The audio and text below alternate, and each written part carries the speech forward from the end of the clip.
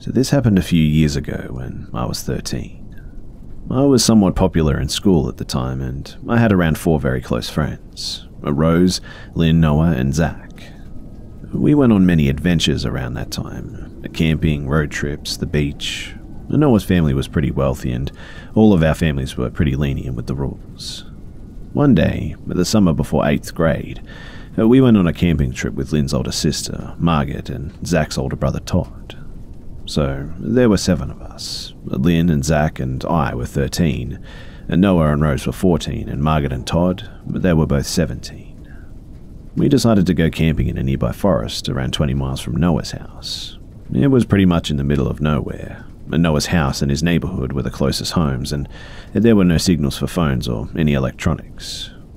We get to the spot easily and without problems, and we make camp. The girls were in one tent and the boys in the other, and maybe it was a bad idea to have 7 teens, ages 13 to 17, with no phones in the woods, but our parents were lenient, like I said, and confident that we would be fine since the woods were not known for anything bad or dangerous or anything. So we set up the tents and go swimming in a nearby lake and come back and make dinner over a fire, which was about 20 feet away from the tents, which were 4 feet away from each other, by the way. We have s'mores and do all those stupid camping things before Lynn and Margaret announce that they're going to bed. That left Todd, Rose, Zach, Noah and I as we joked around and told scary stories and just overall had a really good time. But then Margaret walks up annoyed and tells us that whatever it is messing with the side of the tent to stop it. Keep in mind that no one had left the group and the tents were far enough away to not bother anyone in the tents. She explains that someone keeps on touching the side of the tent, running something on it, and we just kind of dismiss her. Todd states that it's probably just a tree branch, and Rose and I decide to go and sleep as well. So we head back to the tent, and Lynn is asleep, and we settle in, me closest to the opening, Margaret next to Lynn, who is at the opposite side of the tent, and Rose is in between Margaret and I. I managed to fall asleep easily, within about 5 minutes, I think, until I woke up suddenly for what seemed like no reason. I checked my phone. I brought a portable charger just to take pictures, and it was literally the middle of the night at 2:15. I looked around and, my eyes getting used to the darkness, tried to figure out what I woke up to. There's a tapping sound on the tent, and that was the first thing I noticed. And then a soft giggling. It sounded somewhat deep too, like a male voice, but I couldn't be sure. After what felt like an hour, but was probably just a minute or two, the tapping and the giggling just stopped. I was convinced that it was my imagination for some time, or maybe one of the boys was just trying to prank us, or even a tree branch like Todd suggested earlier. Telling myself that it was just a tree branch and a lack of sleep, I fell back asleep until Rose woke me up around dawn. Everyone was awake now, and we decided to go and hike a little. We decided to go in 2 groups because we planned on spending the night again, and we didn't want anyone messing with our stuff. Even though these woods weren't popular with camping, we didn't want to take the risk, especially after last night. So Margaret, Lynn, Rose and I, we left to go hiking for a couple of hours while the boys opted to stay behind and fish and swim and cook food and stuff. We hiked for, I think it was about 2 hours, and we came back to the boys, not at the campsite. Annoyed, Margaret went down to the lake with Lynn to find them. Rose and I made our way back to the tents, and I'll be honest and say that I screamed and almost wet my pants. The tents, they were completely slashed. I inspected it closer after regaining composure because I was usually the more collected one of the 2 of us. And it seemed to have been made with a knife of some sort, and the cuts were small, so maybe a small knife. Our tents were made of material that was pretty hard to cut into too, and it seemed like the person had some sort of pocket knife, I guessed. The boys, Margaret and Lynn, came running to our screams and were obviously startled. After that, we decided to pack up and head home early, because for one, the tents were ripped too much to use again comfortably, and 2, Rose and Lynn and I were really creeped out at this point. And even more so when Todd announced that his tires were slashed. We were all freaking out, obviously, because there was no cell service. Todd's tires were slashed, and there was no way any of us wanted to stay any longer. Luckily, Todd reported that Margaret's tires looked fine, and Margaret stated that she would take Noah and Lynn, drop them off and call 911 and their parents, and come back for us. She drove a car, and there wasn't enough room for more than 3 people as the back was filled up with the camping stuff. Zach, Todd, Rose and I, we were left at the campgrounds, and we decided to begin a hike back towards the main road so Margaret wouldn't have to drive so far. Also, Rose and I refused to stay anywhere near the camping area anymore because we were just too creeped out. So, we began hiking. My phone died, and the last time I looked at it was in the afternoon. Zach and Rose, they both had working phones and constantly updated as to how far we had been walking. As we were walking, though, I began to hear branches snapping from behind us, closer to the trees than we walked, and I got more and more paranoid as time went on. I told Todd too, and he seemed to get more wary of our surroundings, constantly looking over his shoulder. We had been walking for about 30 minutes now, I think. Margaret was probably at Noah's house or almost there by this time when Todd screamed, "Run." Naturally, I looked behind my shoulder before I began running, and 3 hooded figures were running towards us. 2 had knives, and they all looked around 6'3" or taller. Todd was 6'1" and pretty big, but there was just no way that he could defend all of us against 3 guys. Even though it was broad daylight, I couldn't make out any facial features. They all appeared over or around 200 pounds. The shortest one was probably 6'2", but they all wore hoods and had masks on, like ski masks. We began running and dropped some of our stuff, and the 3 guys just gave up after a while or decided that we weren't worth terrorizing because eventually we lost them. Well, we made it to the main road where we waited, walking quickly, constantly looking over our shoulders in fear until Margaret finally arrived. We told the police everything, and they searched the woods nearby, and they just never found any evidence that we had even been there, or the guys were there, or that anything happened besides pictures of the lake around the area and the shredded tents. I don't know what would have happened if they had caught us. I mean, I'm fairly tall, and I was around 5'10" during this time. Only around 125 pounds though, and Rose was around 5'1" and 100 pounds, and Zach was barely 5'9" at the time. He probably outweighed me though by about 10 pounds maximum. Either way though, I don't think we could have taken those guys on. And so, I'm really thankful that we all got physical activity regularly and were fast enough to just outrun them, and that they eventually just gave up. But I will never go back to that spot again.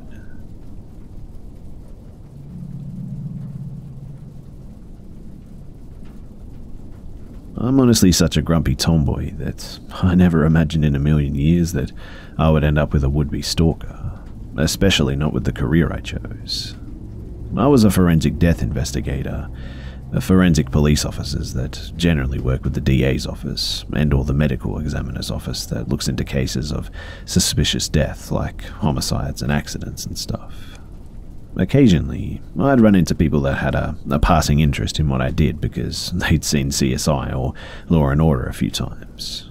No big deal, right? Wrong. So very, very wrong. It all started with the homicide scene that I'd been called to at an ungodly hour in the morning when Mr. Fanboy showed up. He was around his late 30s to early 40s, average height and modestly fit, chatting away with one of the poor unis guarding the scene. It wasn't a big deal. It happens because people are curious, but then he whips out a camera and starts snapping a few pictures. At this point, I figured he really was a nosy, tone-deaf journalist and decided to give him a polite lecture on how inappropriate it was to take photos of a crime scene, especially when we're getting ready to move the deceased's body. I deleted the pictures and sent him on his way and figured that I'd never see him again. But no, he pops up again a week later at another questionable scene. It doesn't click yet that something is seriously off until a week after that he shows up at another scene, with this one being a complete county away from the last one. So, I worked a major city in Texas through the medical examiner's office, so we took cases from several surrounding counties, a few thousand square miles in fact. And it was odd that this guy would just show up to a rather standard scene on the outer edge of our covered area, even if he was the press. I mention it to some co-workers when I get the chance, and they've noticed him hanging around some of the scenes too. When he showed up again, me and a uniformed officer shake him down to see who the hell he is and why he's got a major hard-on for rubbernecking crime scenes. I'm used to rubberneckers, and I get it that people are curious and sometimes a bit morbid when something happened nearby. But once the excitement and the newness wears off, they go on about their business. But Mr. Fanboy, he doesn't have a criminal record, like not even speeding or parking tickets, so my superior had a talk with him. Basically explained that he was making everyone nervous and it looked really shady to just start hanging out at crime scenes. And so, he disappears for a couple of weeks, before switching to a new tactic. If he can't hang around the crime scenes, why not hang around the investigators? But of course, only the female ones, right? So Fanboy shows up at one of my favorite drive bars that I frequent because it was near my home. Over 30 miles from where I work, mind you. Now, I'm a 5'7" woman who doesn't look imposing at the least, and my co-workers used to tease that I looked like I was a kid playing dress-up in my uniform. Like most women, I tried to be polite with the guy who at the time was about 20 years my senior, but declined any offer of a drink. He doesn't take the hints and chats me up with some of the creepiest shit that I've ever heard. But what's the worst crime scene you've investigated? Have you ever worked on a case where the victim was dismembered? Do you think murder and rape cases are really about power dynamics and not sexually motivated? So, obviously, I'm creeped the hell out. I mean, those are things that I don't even want to talk about with a therapist, much less a dude who is giving me some seriously rapey murdery vibes. I completely shut him down, and not even trying to be polite, and he seemed a little put off, but not apologetic in the least. I went home and put my service weapon back on and called my supervisor to give them a heads up and start a paper trail for an RO. He served with a cease and desist a few days later, and I figured that the threat of an RO and trouble with the police would deter him from escalating any further. But not even 24 hours after the cease and desist is delivered, he's back to shadowing crime scenes like it's going out of style. At another female investigator scene, he gets into an altercation with one of the uniformed officers, in fact.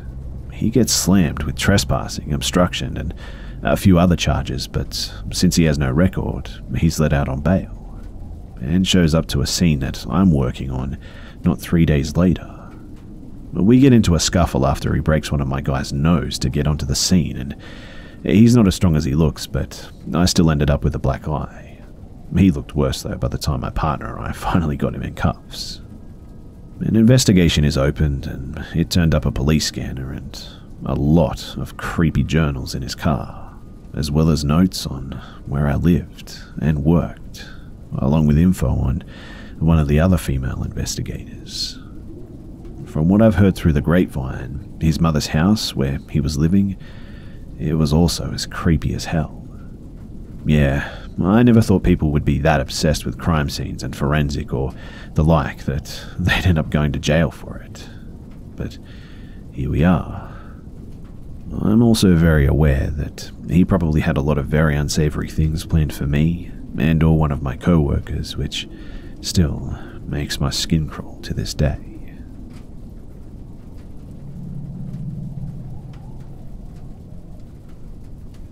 My grandparents were really old-fashioned, so when I stayed with them as a child, I was kept on a tight schedule.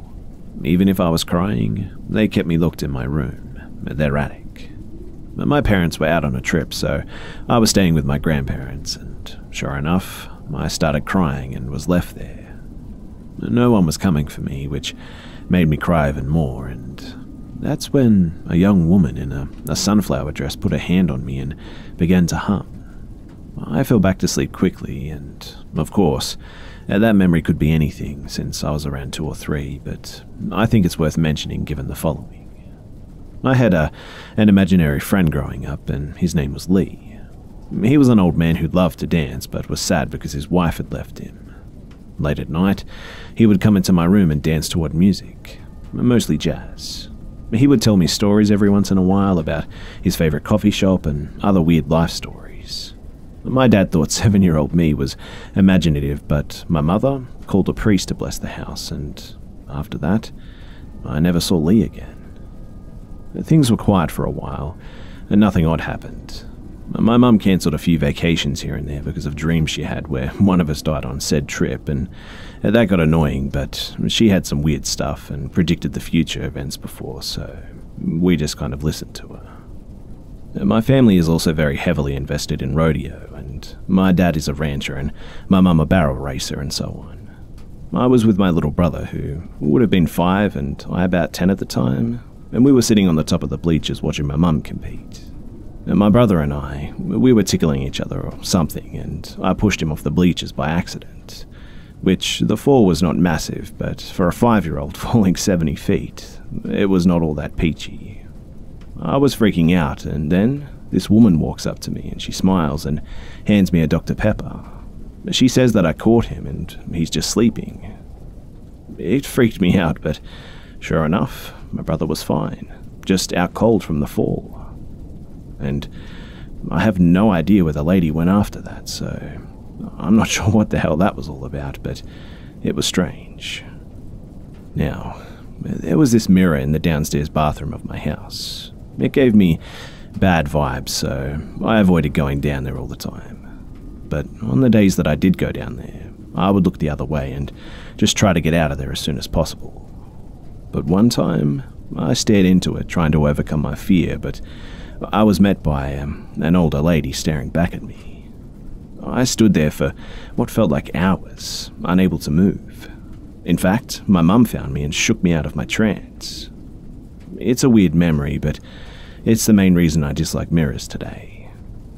My family also bought a piece of land in the Gila National Forest from a practicing witch. On a side note, we actually found a stash of coke, so yeah, that was fun. But she performed sacrifices and did odd rituals on the property before we moved there. A lot of things happened there too, all starting with my dog digging up animal bones. And then everyone started hearing voices just passing the dark tree lines at night. We were remodeling the little huts and the shacks she built around the property when things really started to pick up. I was left alone in the camper van that we were staying in due to the remodel when something knocked at the door. I opened it to find nothing. I look around and see something dark with red eyes behind one of the trees. It could have been my imagination, but I could have sworn that I heard it say that we come from the mines. Obviously, though, I was totally freaked out and I just locked myself in the camper and called my parents. Another side note, the property is now a rental and a weird hermit claimed to see the same thing behind trees with no knowledge of my stories or previous tenants. He moved and apparently a monk refused to step foot on the property due to a bad energy coming off of it. Also, while remodeling, we wanted to donate a bunch of tiles that we salvaged from the floor in the witch's house, shacks, and a Catholic nun refused to accept them due to their energy again. I know this is all really weird stuff, but I'm just telling you all this because, yeah, it all happened to me. But something that the monster said stuck with me. The part about coming from the mines? I actually explored a lot of the back ends of those woods, but nothing will ever compare to when I found the empty field. Imagine for a second wandering through dense woods and stumbling onto something about the size of a football field, with nothing on it but a boulder dead center into it. This was a town site for an abandoned mine apparently, and on the other side of the field was the Cleveland mine site, abandoned in the 1800s. This little piece of land is a hidden gem in New Mexico. Old stone towers, staircases leading nowhere, and an old dam holding water. But the weirdest part were the holes though. There were holes and caverns that went on forever, leading into darkness, and all I could think of was whatever the monster I saw was, it came from here for sure. I mean, we heard all sorts of odd noises coming from those holes, but I never fully explored them due to the danger of the caves collapsing, and we moved far away from there soon after. Things went quiet again after that until I started going to a private Christian school out of an old Baptist church. The school had a massive basement, more like a labyrinth if I'm being honest, and some of my friends and I were messing around down there. And then some really weird stuff started happening after this girl tried to get her best friend to do some ritual of some sort down there. The pre-K 5th graders heard a woman singing about morbid things.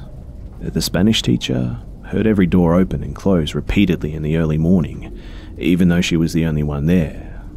I threw a ball down a long hallway and something threw it back. The pastor came in and blessed the place, and the police showed up to look for homeless squatting in the area a few times, and it was just really weird. Things have been quiet lately, but my mother still sees shadowy figures move around our house apparently at night, but she seems to think that they're friendly or something. Anyway, these are all my stories, and to be honest with you, I really don't understand any of this at all, but I just wanted to share some of my stories with you guys.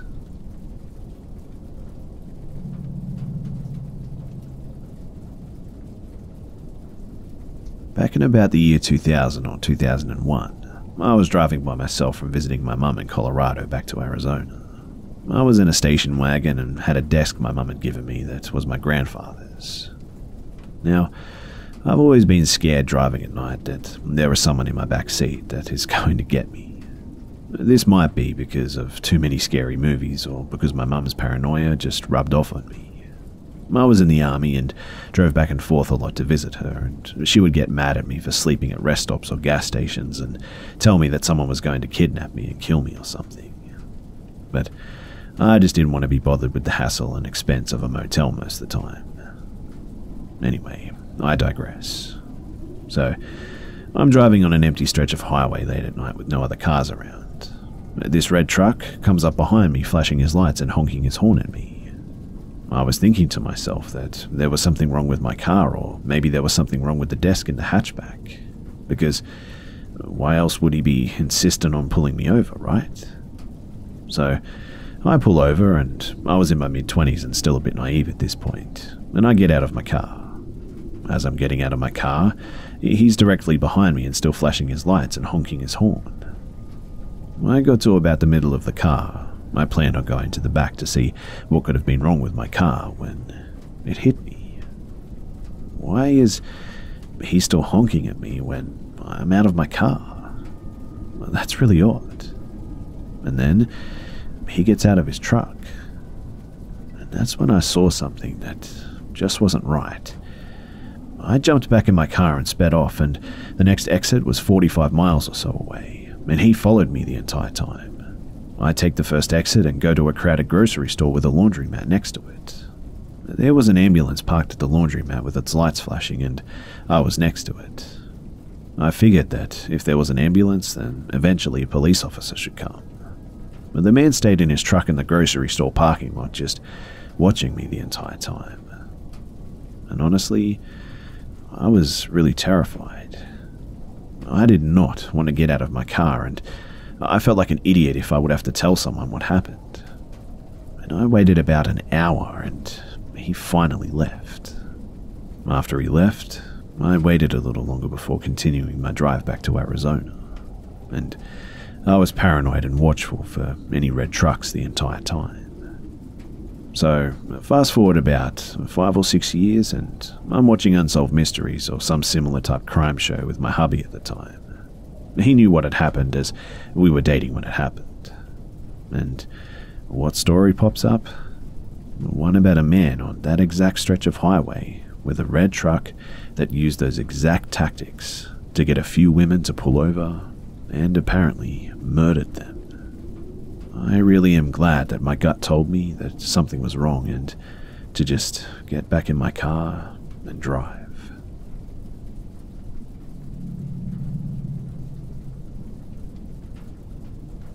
Back in 2011, I was within a circle of friends that made it a tradition to go camping in a certain spot every May long weekend.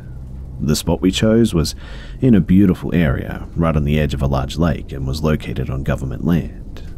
The lake itself had a dam on it too, so during May long weekend, the water levels were always low, if not completely empty, making it possible to walk across it. The people were allowed to camp there as long as they weren't causing trouble or making a mess, and it was generally a good time for everyone. The spots themselves were paced far enough apart that you had your own privacy, but not far enough that you couldn't meet other people. In this particular year, our spot was in the middle of a small hill with one camp below us and one above us. The first night of our trip happened without any incident, really. During the second day, the people staying at the site below us had moved in. We didn't think much of it and continued drinking throughout the day and into the night. At about around midnight, I'd say, the people at the campsite below us were just really out of control. They were yelling and screaming, and their music had gotten even louder, so our friend Ben went down to ask them to turn it down a bit. And he was promptly punched in the face, and he came back to inform us that he was 90% sure that they were all on drugs. After that, the vibe wasn't anywhere near as relaxed anymore, and we were all somewhat on edge. I was feeling really tired too, so I decided that I'd just go to bed. Some of my friends were still awake, including Ben and one couple, Lily and Derek, that were visiting another campsite we'd made friends with that day. I could hear that campsite below us still blasting their music and partying pretty hard, but I just tried to ignore it and go to sleep. I don't know what time it was when I was jolted awake. Part of this is just somewhat of a blur for me, but all I know is that I sat straight up as soon as I heard the screaming and yelling coming from outside of my tent. I quickly ran outside to find our campsite was in total chaos. But one of my friends was clutching their chest, and people were running around and screaming to call 911. I was quickly informed of what happened too. Apparently, not long after I'd gone to bed, the people camping at the site below us decided that they weren't finished talking to Ben, and on their way up, they had encountered the Lily and Derek walking back. Now, Derek and Ben are about the same height and have the same colour hair, so they thought and assumed that Derek was Ben and bottled both him and Lily over the head with a full glass of bottle. I don't know if it was the same guys that showed up at our campsite, but I was told that everyone else was sitting around the fire when 2 or 3 huge guys just appeared from the darkness and walked over to them. One had a paring knife and the other had a butcher's knife in their hand.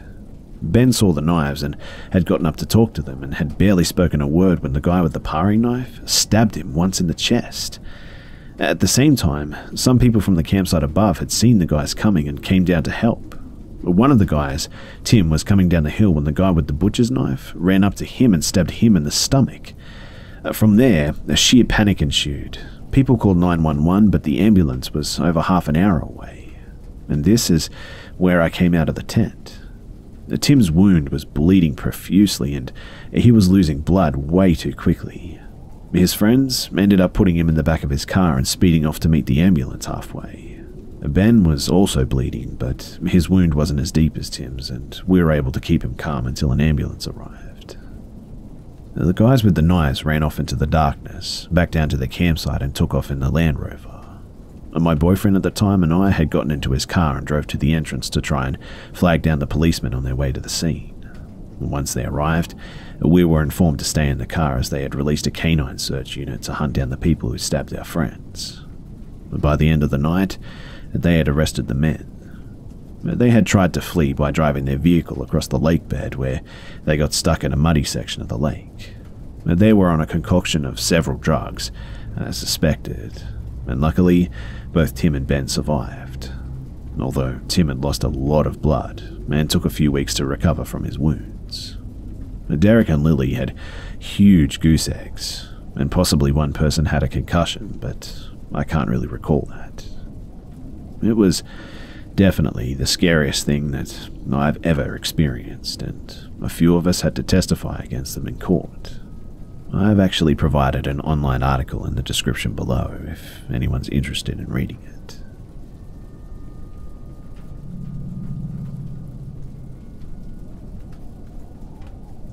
About 2 years ago, I worked at a movie store inside a mall. I've had tons of strange experiences with customers, but this one definitely tops them off.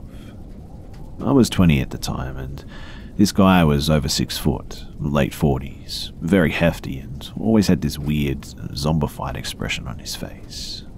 He came in about once a week, and one of my co-workers had even warned me about him, how he was just a little off, but I still treated him with as much respect as I did everyone else. One day, he came in and we talked for a bit, but it got a little awkward and I kept trying to end the conversation and look busy by tagging items behind the counter. And he just kind of stood there in silence, watching me for about 20 minutes and finally left. A few days later, he comes back in and walks up to me, holding a large container. He says, "I made 4 pounds of enchiladas at home today, just for you. I remembered you like Mexican food." I don't remember at all telling him that I liked it, but I do know that I went to the Mexican restaurant across the way every lunch break. I just politely accepted it and put it in the back office. I was convinced that he used his jizz in it or something like that, but another few days later, he came back in and had a drawing for me of a dragon. Now, I love dragons, but I never once told him that, and I know that for sure. And this drawing looked like it took hours to make. And at this point, I was beginning to get a little freaked out. I had him leave it on the counter though, so I could just throw it away later like I did the Mexican food. Later on, I was given about a week vacation, I think, and during that week, I had cut my hair about 12 inches or so. The day I came back, I got a shift with my manager and I told her all about the guy, and immediately she was weirded out for me. And no shit, a few minutes later, I see the dude walking around in the mall. He was going towards the exit and didn't look at me once, and my manager tells me to go to the back office. I go and wait until she comes to get me, and when she does, she tells me that I need to make a report to the mall security immediately. Apparently, when I ran back there, he turned around to come in and walked all throughout the store. And when she asked him if he needed help with something, he said, "I can't believe she cut her hair," and then just briskly walked out. So I eventually go to the mall security office to make a report, and we went through all these videos from the cameras of when the guy came to visit me. But there was one video that really stood out, and it still sends chills throughout my body just thinking about it. The video shows him pulling into the parking lot of the mall, and about 3 minutes later, I arrive. This was really early in the morning, and no customers were here yet, but there were cars in the lot. And I didn't see him at all, and it shows me walking towards the entrance and him following me. Right as I open the entrance door, though, the man starts sprinting towards me. I walked inside just in time, and it shows him stop and just stand in front of the door, watching me through the glass walk a little further away. He begins walking normally inside the mall, and I just never noticed him behind me. And that part really messed me up. It was like watching the last footage before a kidnapping or murder on Dateline or something. The video gave the security every reason to ban him from the mall too, and they did. But they later told me that they gave him a background check, and apparently he had 4 counts of having child pornography on his person and was on probation.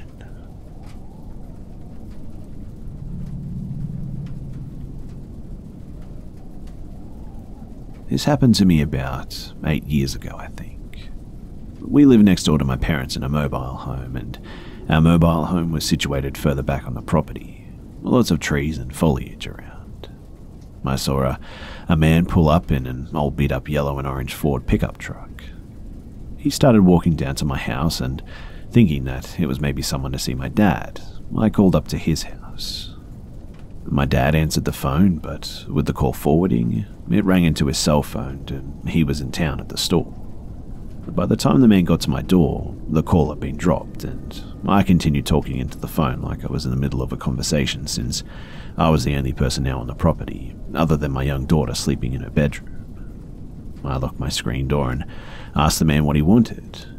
He told me that he was apparently from Enterprise Rental Cars to pick me up and take me somewhere.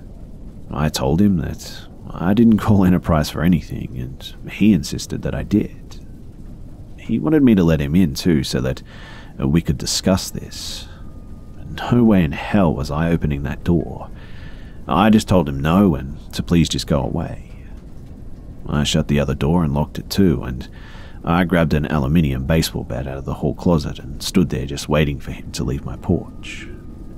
He stood on my porch for about 5 minutes before just walking back to his truck.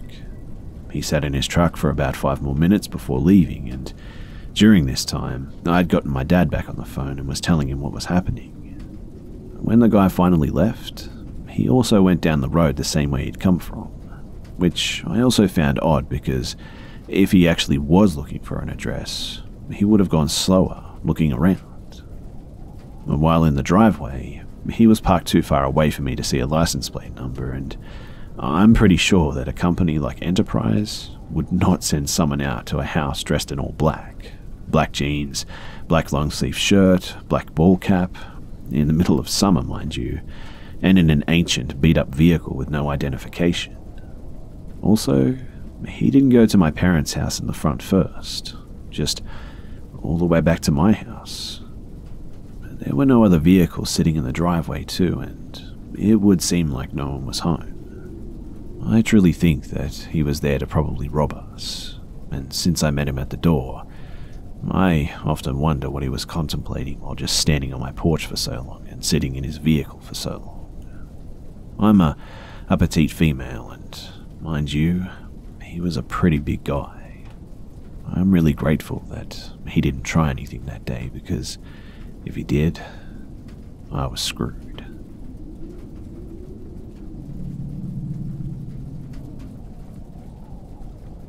For background, I'm a fairly fit 22-year-old female. I work for a pretty well-known health club in the northwest of England, and I've been on a pretty simple path of self-improvement whilst working part-time and studying at university. Therefore, when my manager asked me if I wanted to do a lifeguard qualification for our poolside, I happily agreed. I mean, it was an all-expense-paid trip, so I never would have said no anyway. They paid for my travel, about an hour away from where I was living, but a drive anyway, so they just paid my petrol. The hotel, the food, and the course, which was pretty cool, I thought. The way the course was set out was pretty normal for a lifeguard course, I assume. It was 3 days worth of training, 4 days off, and I returned back home to work, and then I would travel back again for 3 more days, on the 3rd day graduating from the course and becoming an official lifeguard. The first 3 days, they were amazing, and I found my hotel pretty easily, and although it was in a dodgy-looking area, I did sleep well, and the staff were nothing but helpful. In fact, I was hoping to return to the same hotel for my last 3 days. However, the day before I was due to return to my last 3 days, my manager told me that the hotel was fully booked. He quickly booked me another one, which was in the middle of the town centre, and I looked the hotel up and the exterior was dodgy, but I thought I may as well give it a chance, as it was only for 2 nights anyway.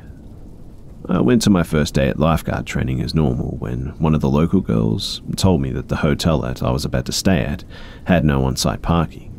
She also mentioned that all the surrounding car parks were only for short stays, a maximum 2 hours, and it would just be best to leave my car at the training center, and she would take me to my hotel and pick me up in the morning to go to training and stuff. I thought that this was really helpful and thanked her and took her up on her offer. After finishing for the day, I got into a car and she took me to my hotel. She also mentioned that she used to rent near this hotel, which was a small family-run business and not a chain. It had no room service and nor any kitchen, and therefore pointed me in the right direction to Sainsbury's, a McDonald's and Subway, which was perfect. So, night 1 in the hotel. I walked into the hotel and the lobby seemed nice, although there was some construction in all the surrounding rooms, I must admit. The girl at the front desk Her blonde hair, blue eyes, greeted me and began to check me in. She smiled and let me know that I'd been upgraded, but she didn't know why. I didn't question it because I was just happy to be in the executive suite. She walked me to my room, which was like a maze. In fact, you needed a special keycard to get to my set of rooms, the executive suites. This meant that no random people could just walk through the hallway near my room, and I felt pretty safe because of that. Upon entering the room, I was really amazed. I have never been in something so classy my entire life. The room was massive, and on the left, there were stairs to the bathroom. Stairs.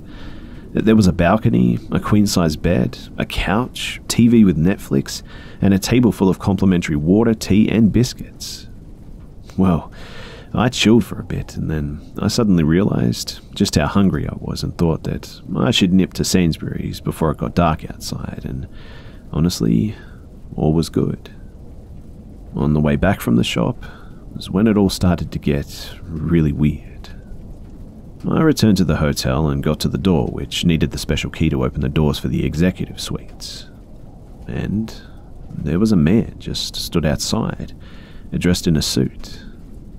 We looked at each other for a moment before I walked past and scanned the door open. I automatically regretted it too, because the man followed me through, very closely too. Now, I'm usually a pretty nervous person at the best of times, and I panic at just about anything. It drives people crazy, and of course, I panicked at this. I thought to myself, better safe than sorry, and literally just ran to my room. Maybe I look like a crazy person, but whatever. However, I turned my head slightly to see that the man had actually kept up to me, really well too. I started to cry a little bit and opened my door extremely clumsily, threw myself in and slammed the door closed. But the weirdest bit was that the man actually looked as though he was about to walk into my bedroom. It was just really weird. Now, you're probably thinking, why didn't you call the front desk? And truth is, I don't know why. Maybe I should have, but with how the story progresses, I know I did the right thing by not calling the front desk. I'll explain, don't worry. So I eventually calmed myself down and thought about running myself a bath before Love Island started at 9 PM. I ran the bath and stripped naked and sat on the toilet. I left the bathroom door wide open because, I was in a nice hotel room and why not, right? I had a very clear view of the front door, and as I stand up to flush, I hear a noise, like the sound of the front door opening. I look up to see that it has opened. I ran to the bathroom door and slammed it shut and locked it, and I just sank to the floor and began sobbing. I turned the bath off so I could listen closely to the room outside the door, but didn't hear anything. I messaged my best friend who lives in Crete, so even if something did happen, she wouldn't have been able to do anything about it. In fact, I don't even know why I did this. I just thought that there was no way that this was actually happening, and if I called the police, I would just be laughed at. But I sat there on the floor for half an hour till my friend convinced me that it was all just in my head and to check. I let her know my hotel name and room number, just in case, and told her that if I didn't reply in 5 minutes, no matter what, to call the police for me. So she agreed and I left the bathroom. When I got out there, all looked really normal. I checked under the bed, the balcony, the wardrobe, and everything was fine. No masked murderers, although I tried the lock to the front door with the manual lock that are normally on hotel room doors, but found that there just wasn't one, and this freaked me out a bit, but I just kind of laughed at myself, grabbed one of the 2 bottles of free water and downed it during Love Island and just fell asleep soundly. When I woke up the next day, I got ready quickly because I overslept and grabbed the last bottle of water off the desk and ran to meet the girl who was picking me up for training. And I just forgot all about the night events. But the last night at the hotel, now here's where shit gets weird. I come back relatively early to revise for the assessment the next day, and it was about 30 degrees outside, and inside, mind you, because the room was unair conditioned. So I stripped down to my underwear, and I noticed that the non-complimentary waters had been restocked, so I assumed it was maybe just the one-off, considering I didn't pay full price for the room or anything. I revised for maybe 30 minutes, but the heat made me kind of sleepy. And I don't even remember falling asleep, but I do remember the sound of the door next to me slam shut. The front door. I felt groggy and didn't open my eyes straight away, but when I did, it took my eyes a few seconds to adjust. I brushed it off quickly until I sat upright and my eyes focused on the table, which was now full of complimentary water, and it definitely was not there before. And next to me, in a bed, there was a random sock, a black ankle sock that was definitely not mine. One of my socks that I had put into a pair was no longer on the floor too, but had gone missing altogether. Like someone had taken off their own sock and put on mine or something. My mind automatically thought that it just had to be the staff, and therefore I didn't complain to management. I mean, this was not a chain hotel where a creepy employee just couldn't be held accountable, but a family-run business. What if I complained to the creep that had been doing this? So I barricaded myself in the room and just barely slept that night. Upon checkout, an elderly man was at the desk who I'd only ever seen in passing. He asked if I liked my room, and I tried to be polite and just told him yes, despite the weird events, which I began to question myself about again. He told me that the manager had rang the day before I arrived, and he decided to give me a quiet room to myself, which he likes to do for the younger girls. He then asked me to leave them a good review. I began to feel a little bit uneasy again for some reason, but I had my lifeguard assessment that day and pushed it to the back of my mind. I passed with flying colors and drove home, and it wasn't until I sat in my own bed that the situation, it really hit me. Something just wasn't sitting right with me. So I went into the hotel's TripAdvisor, and it's something I should have done in the first place, I know. Or my manager should have done it at least when sending a young girl alone somewhere. And there were 3 separate reviews. Out of the 4 reviews that I bothered to read, feeling too sick to continue, 3 contained a warning to women.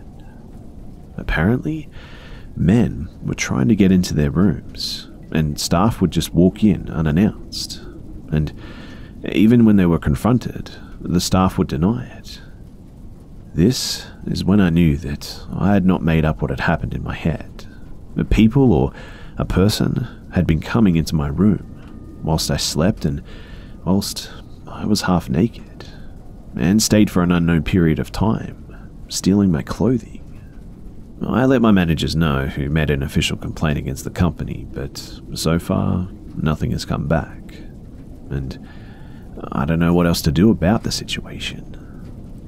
I'm going to provide some screenshots of the reviews if you guys are interested to read them, because some of them are pretty creepy to say the least.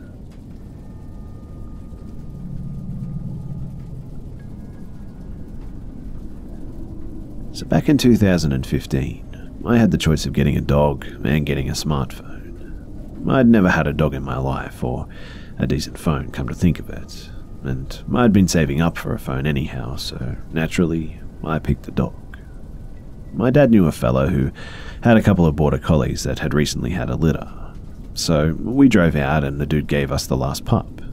And so, enter Bailey, and a couple of weeks after, he got his shots and I started walking him. Well, my parents figured that I was going to be hanging out at the local park with my new pup so I could get him socialized, but no. I chose to take him around the perimeter of a nearby farm to keep the farm dog in him. I'd been sneaking out to this farm for years. The farmer was actually an old family friend. My uncles had grown up working for him, so I knew if I was ever caught that I could just drop their name. On the other side of the farm, there was some thick woodland which no one had ever given me any reason to be wary of. But thinking back on it, they probably should have. So it's a sunny afternoon and it had been pouring down all week, and Bailey was itching for a good walk. I take him to the farm at our usual time, and we start making our way around the woods on the east side of the farm. Everything is quiet, but Bailey keeps darting away from me to explore. He's a puppy, and it's what they do, but of course, I've been calling his name all the way around the field. We're about halfway past the woods, and I could see the roof of the farmhouse over the next hill. Bailey's been pulling the crap out of the bushes all the way along, and I just got him into trouble for rolling into a pile of fox crap. And that's when I hear a man's voice calling my dog by his name. Like, this dude that I didn't even know was calling my dog by name. I knew it wasn't the farmer too, because I'd met him at a family event, like a barbecue and wedding and stuff like that. So I knew what this guy's voice sounded like. I go completely silent, but the guy keeps calling on my dog. It sounds like he's deep into the woods and maybe moving. He's calling my dog with an excited tone in his voice too, which is kind of what creeps me out the most. Bailey, meanwhile, is completely ignoring this guy and sniffing the now flat pile of poop. Now, I'm like a tiny 18-year-old girl, and the most combat experience that I've ever had was a month learning Taekwondo when I was 11, and I don't have a mobile phone or anything. In other words, if that guy is sinister and finds out where I am, I'm pretty much fucked. Or if Bailey decides to go in after him, then I'm double fucked, because I'm not letting a possible psycho get his hands on my puppy. I can either run to the farm, which isn't too far away, or run back through the field towards home. I pick up my dog and sprint across the field, and behind me, I hear someone emerge from the woods, but I'm already over the fence and sprinting back home with my puppy tucked under my arm, and I get home and tell my mum, and she just brushes it off as some weird drunk guy. A few weeks later, I'm at my uncle's house and the farmer walks in. I told my uncle what had happened, so he brings it up, and the farmer asks exactly which woods that I'd been close to, and that some of his clothes had gone missing from his washing line recently. He'd put it down to strong winds, but now he wasn't so sure. I take him and my uncle to the exact spot the next day, and all three of us go in, and I find a completely wrecked campsite. There's no clothes or anything, but the tent has collapsed in on itself. There's no fire, but there are some empty gas canisters like you'd use for a portable stove, and empty packets of food scattered everywhere. We eventually report it to the police, but nothing ever really comes from it. Except that I got a phone not long after this, and now I keep it on me wherever I go.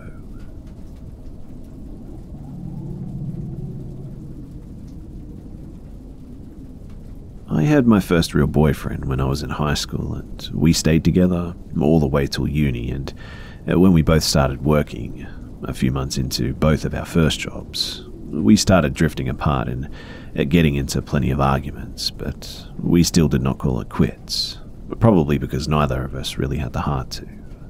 As I started to get to know my colleagues, I found myself spending more time with them and less with my boyfriend. Part of my group of colleagues was an older guy. I was 20 at the time and he was 37, and he was pretty good looking but serious and quiet, probably just because he had just joined the company as well. One day, he starts messaging me for work-related stuff, and when we started talking about other stuff, pretty soon we were chatting quite frequently. To be fair, I would say that there was mild flirting going on, but it was mostly just getting to know each other. My relationship with my boyfriend didn't improve too, and one morning before work, he decides to break it off. I was super distraught at work, panicking and realizing that I wasn't ready to end the relationship yet. My colleagues decided to take me out after work for drinks to calm me down, and I did drink quite a lot. I'm not really a drinker though, so getting drunk is pretty easy, albeit rare for me. I couldn't really drive in that sort of condition, so the older guy volunteered to drive me home. Everyone else starts to leave, and soon it's just the two of us in the bar. I tell him that I want to leave already because it was getting late, and I actually wanted to go home and talk to my boyfriend about getting back together, but he convinces me to drink a couple more, which I stupidly do. The rest of the night remains a bit of a haze, as I really don't remember what happened after that, but all I know is that I woke up the next morning in an unknown hotel, naked, next to the older guy. He wakes up with a smile and begins to dreamily tell me about how he made love passionately and so on. Honestly, I'm filled with horror because I just couldn't remember a lot of things from the night before. All I can remember was crying the whole night, and I do recall telling him repeatedly that I really wanted to go home, but till today, it's all just a frustrating blur. I start crying, and he panics and drives me back to my parents' house. Before I get down from the car, he leans over to kiss me on the lips, but I avoid him and just rush out. A few minutes later, I receive a text from him telling me how much fun we had and how much he was in love with me. I was really creeped out and told him that I wasn't ready for another relationship, but we could stay friends, if he liked. I was really young and naive, I know. After that, he would text me multiple times a day, even at work, telling me how much he loved me. I tried my best to avoid him, but I didn't tell anyone about what happened, so I couldn't stop him from coming along to our colleague outings or anything. I began to dread those as well because he would always try to sit next to me during meals or meetings and would quietly slip his hand under the table to stroke my thighs and crotch. In fact, once, when it was just the two of us in the office elevator after work, he suddenly pushed me back and started kissing me, and it only stopped when I pushed him away, making excuses that I was worried that we might get caught by others. Looking back, I don't know why I didn't just leave or tell somebody, but I was really young and it was my first job, and I really didn't want people knowing that I slept with this stranger at work. I was just so stupidly conscious of being labelled a slut, and this whole thing goes on for a few more months because of this, and I never did anything while he continued. I eventually reconciled with my boyfriend, and we soon moved back in together, and I never told him about the older guy. When older guy found out that I was back with my boyfriend, that's when the shit started to get crazy. He found out where we lived, and I would catch his car across the street many nights, and he would stay in his car all the way till morning. On weekends, when we would go out for meals, I would suddenly see his car parked where we were eating, or he would suddenly be seated behind us in the same cinema. He even followed us to church once, and that still gives me the chills because I had not expected that one at all. He seemed to just appear in the most random places, so to me it just felt as though I couldn't escape him both at work and outside of work. I was always constantly looking over my shoulder, but just never confronted him because I didn't want my boyfriend to find out. Older guy kept telling me about how passionate I was during our night together, that I soon became scared that I really had acted that way and didn't want my boyfriend to find out and leave me, although I'm pretty sure that I was too drunk to be anywhere near as passionate as he described. His messages and phone calls became more frequent too, and I was so scared of the whole thing coming out in the open, so I would reply to his texts and calls, which mainly consisted of him breaking down on the phone, demanding that I leave my boyfriend and all his undying love declarations and stuff. I then found out, a few weeks later, that I was pregnant with my boyfriend's child. We were, of course, happy and decided to have a small wedding, in fact. When older guy found out, he became convinced that the child was his. Mind you, the timeline made that impossible. So he started cornering me at work, telling me that he loves me and his child, about how much he loves our child and that he would marry me, that he was already planning to get a new home for us and that he already had the perfect name for our child, etc. The final straw was when he suddenly showed up at my front door with a ring and hysterical about wanting to marry me. But thankfully, my boyfriend wasn't home at that time. I was honestly just really scared, but I managed to put him off telling him that I would really think about it, and he demanded a kiss, for which I gave him just so that he would go away. That incident really freaked me out, so I finally just decided to tell another male colleague about this, and he went to talk to the older guy and try to get him or threaten him to stop his bullshit. I just couldn't take the pressure of dealing with the older guy anymore, so I also decided to quit my job. He didn't stop messaging me though, and showing up at random places, and my home too, but thankfully we moved to a new place after our wedding. Thankfully, he didn't crash the wedding reception as it was held in another state. I took the opportunity to change my phone number as well, but he resorted to emailing me poetry and long emails about still wanting to be together, but I was so far removed from him that I could just ignore him now. Thankfully, he seemed to give up after that too. My male colleague informed me that the older guy decided to migrate to another country due to being so heartbroken. Not like I cared or anything, mind you. And life went on after that. I had my child, whom I loved to death, and a fulfilling marriage with my boyfriend, now husband. That was until I attended my former colleague's wedding, and there he was. I felt my heart drop to the floor, but tried not to show it because I had my husband and child with me. We were seated on the same table the whole night too, and I just caught him staring at me many times throughout the night. The worst was when I left to go to the bathroom and then returned to see him cradling my baby in his arms. He had asked my husband if he could hold the baby and kept snuggling against my child.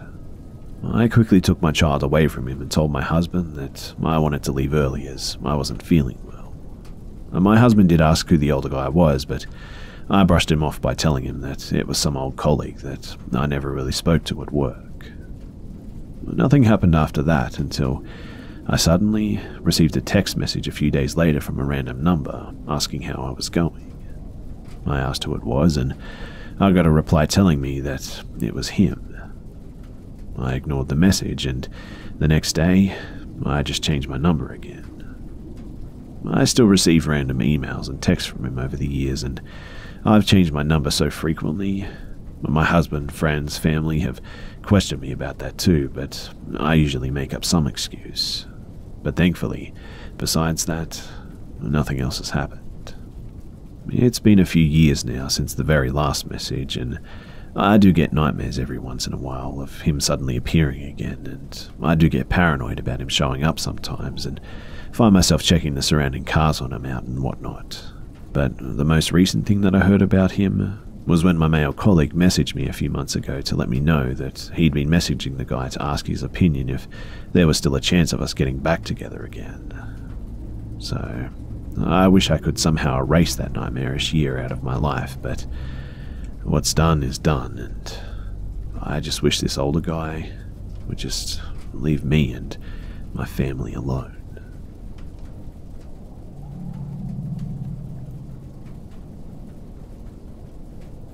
So, to tell this story, we need to jump back about 3.5 years ago. I was a senior in college and living with my boyfriend, one of my best friends, and another really good friend, and his girlfriend, in a fairly large house that we were renting near campus. Since we had an entire house and not just a small apartment, a lot of parties ended up happening at our place. Living in a college town, it was natural to have people at a college party that you may not even know personally, but they were maybe a friend of a friend or something. So, if ever I saw someone that I didn't recognize or know at our house during one of the parties, I never gave it too much thought. On one particular night, I was pretty tired, so I went up to my room and ditched the party and got into my bed to watch Friends by myself. My room was pretty big, and on one side was the entrance to walk past the other bedrooms, go down the stairs and into the living room. On the other side of the room was a door that led to the garage. If you open the door, there's a sketchy sort of a floor panel. I'm really not sure what else to call it, but it's not by any means something strong enough where you should jump on it or anything. And I'd be careful having too many people stand on it for fear that the wood would break and everyone could fall quite a distance, maybe about 8 feet or so. There was a ladder that led up to this platform, so if for some reason you were ever near the garage and needed to come into my room without going all the way around, you could come up this ladder and through the door. At the bottom of the ladder was another door that was one of the entrances to the kitchen. Anyways, I was hanging out and watching Friends when this guy came up to my bedroom door. He was clearly drunk, college-aged, skinny, brown hair, and wearing really billowy orange MC Hammer pants. And even though he had that creepy drunken emptiness look in his eyes, I didn't think much of him coming up here. So I asked him what's up, and he told me that he was just exploring the house and was curious as to where the other door in my room led. He said he loved learning about how rooms connect to one another and the basic ins and outs of the houses that he goes to. I know, it's a real weird explanation, and I probably should have seen it as a red flag, but didn't. I said something along the lines of, "Oh, that door goes to the garage, which is entered in through the kitchen, but I'm going to bed, so good night." And he went back downstairs. Again, I didn't know who this guy was, and nor had I seen him before, but he didn't really look threatening or anything, so I let it slip. And at the time, I had a house full of people downstairs, so I felt safe anyway. And so eventually, I just fell asleep. But it must have not been too long before I felt someone in my bed stroking my stomach. I figured it was my boyfriend and tried to fall back to sleep. But the stroking continued, and something in my mind just said that this doesn't feel like my boyfriend's touch. Not only did it not feel like him, but it was like I was being stroked slightly with a single fingernail or something. And my boyfriend didn't have long fingernails either, as he trimmed them on a regular basis, for hygienic purposes, but also for his job. So I did what my instincts told me to do, which was to run my hands through the person's hair. And it was at that point that my heart sank. My boyfriend had really long hair and always wore it in a ponytail or bun. This person in my bed, however, had very short hair. My next thought was, what the hell, Cole? Cole is one of my friends that I was living with at the time, and he has short hair, and I wouldn't put it past him to get drunk enough to climb in bed and try to cuddle or something. I got up quickly but calmly, peeling him off me, and they're trying to pull me back, but not saying a word in doing so. No words were being said at all, and this was all happening in the pitch black of my room, mind you. I finally made it up and headed downstairs to tell Cole's girlfriend that, for some reason, her boyfriend is in my bed and to please try and get him out. As I walked downstairs, however, again, I felt my heart drop into my stomach as I saw Cole sitting on the couch with his girlfriend laughing. Thinking that he somehow played a trick on me, being in a half-sleep daze and thus not connecting the dots, I asked if he was just in my bed, to which he looked genuinely confused, obviously. We both looked towards the staircase, and at that moment, who comes strolling down but the guy with the orange MC Hammer pants?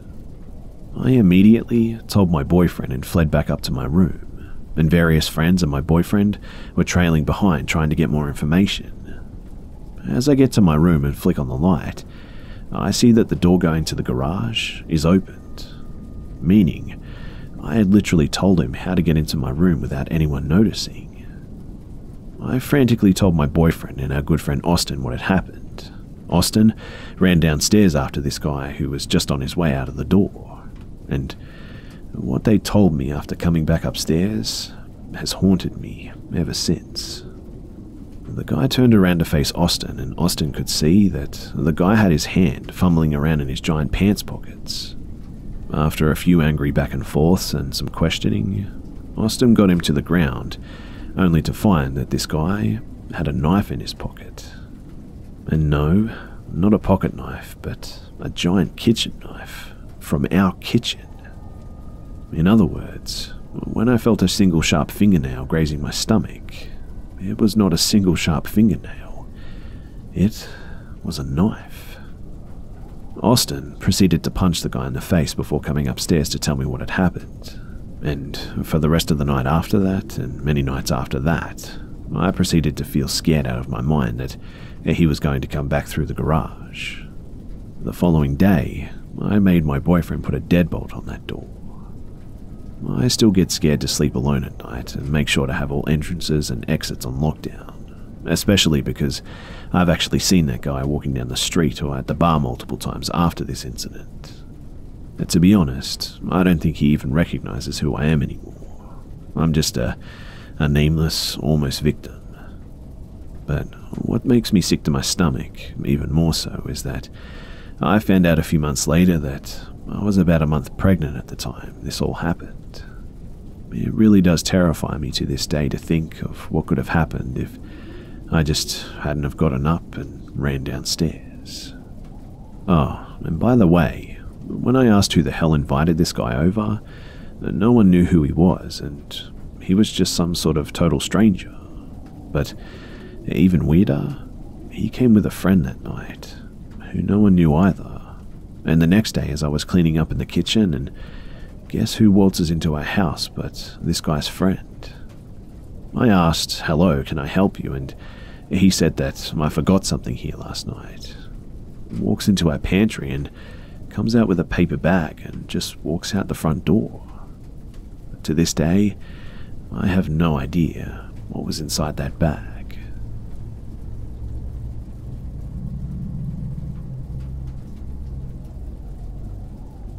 I moved to Spain when I was about 6 years old, and I used to live in Algeria. Algeria is a country in North Africa. It's part of the Maghreb and the white northern part of Africa. My mum is Spanish and my dad is Algerian, and I was actually born in Algeria, and so were my siblings. In Algeria, they believe in demons and ghosts, and I'm pretty sure most people there have experienced something paranormal in that country. It's well known if you're from that place where the black magic is commonly practiced, summoning demons for malicious services, like a couple breakup or hurting someone. There's also allegedly a lot of paranormal things happening in these places. Personally, I believe in demons, and I have a bunch of stories that I'd like to share with you. Ones that I experienced, and ones that members of my family experienced. But let's start with one of mine. So we have this villa in Algeria. On the top of our villa was an apartment that belonged to my uncle, and he planned on renting it, but never did until much later.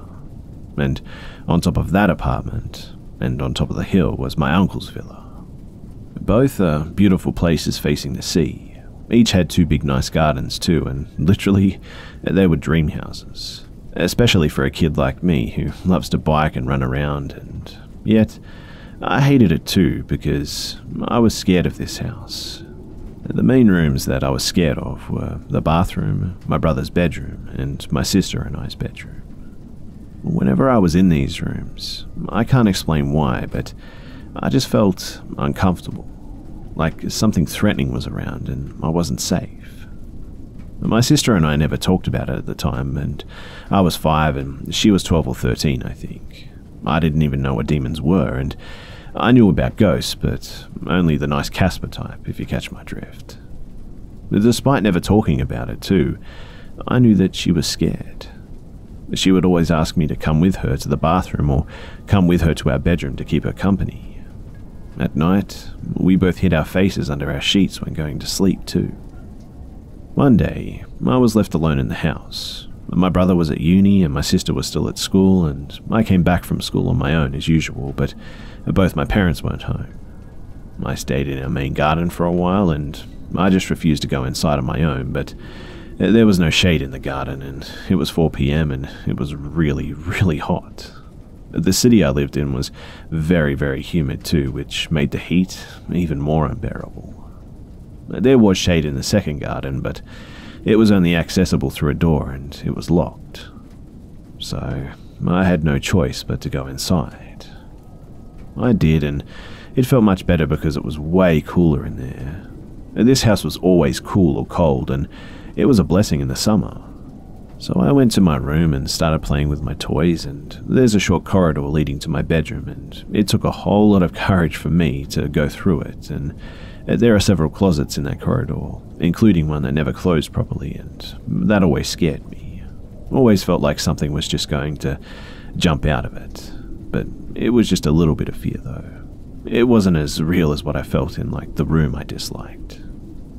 Once I was in my bedroom, I started playing and took a couple of minutes to get all my toys out and set them up the way I wanted to.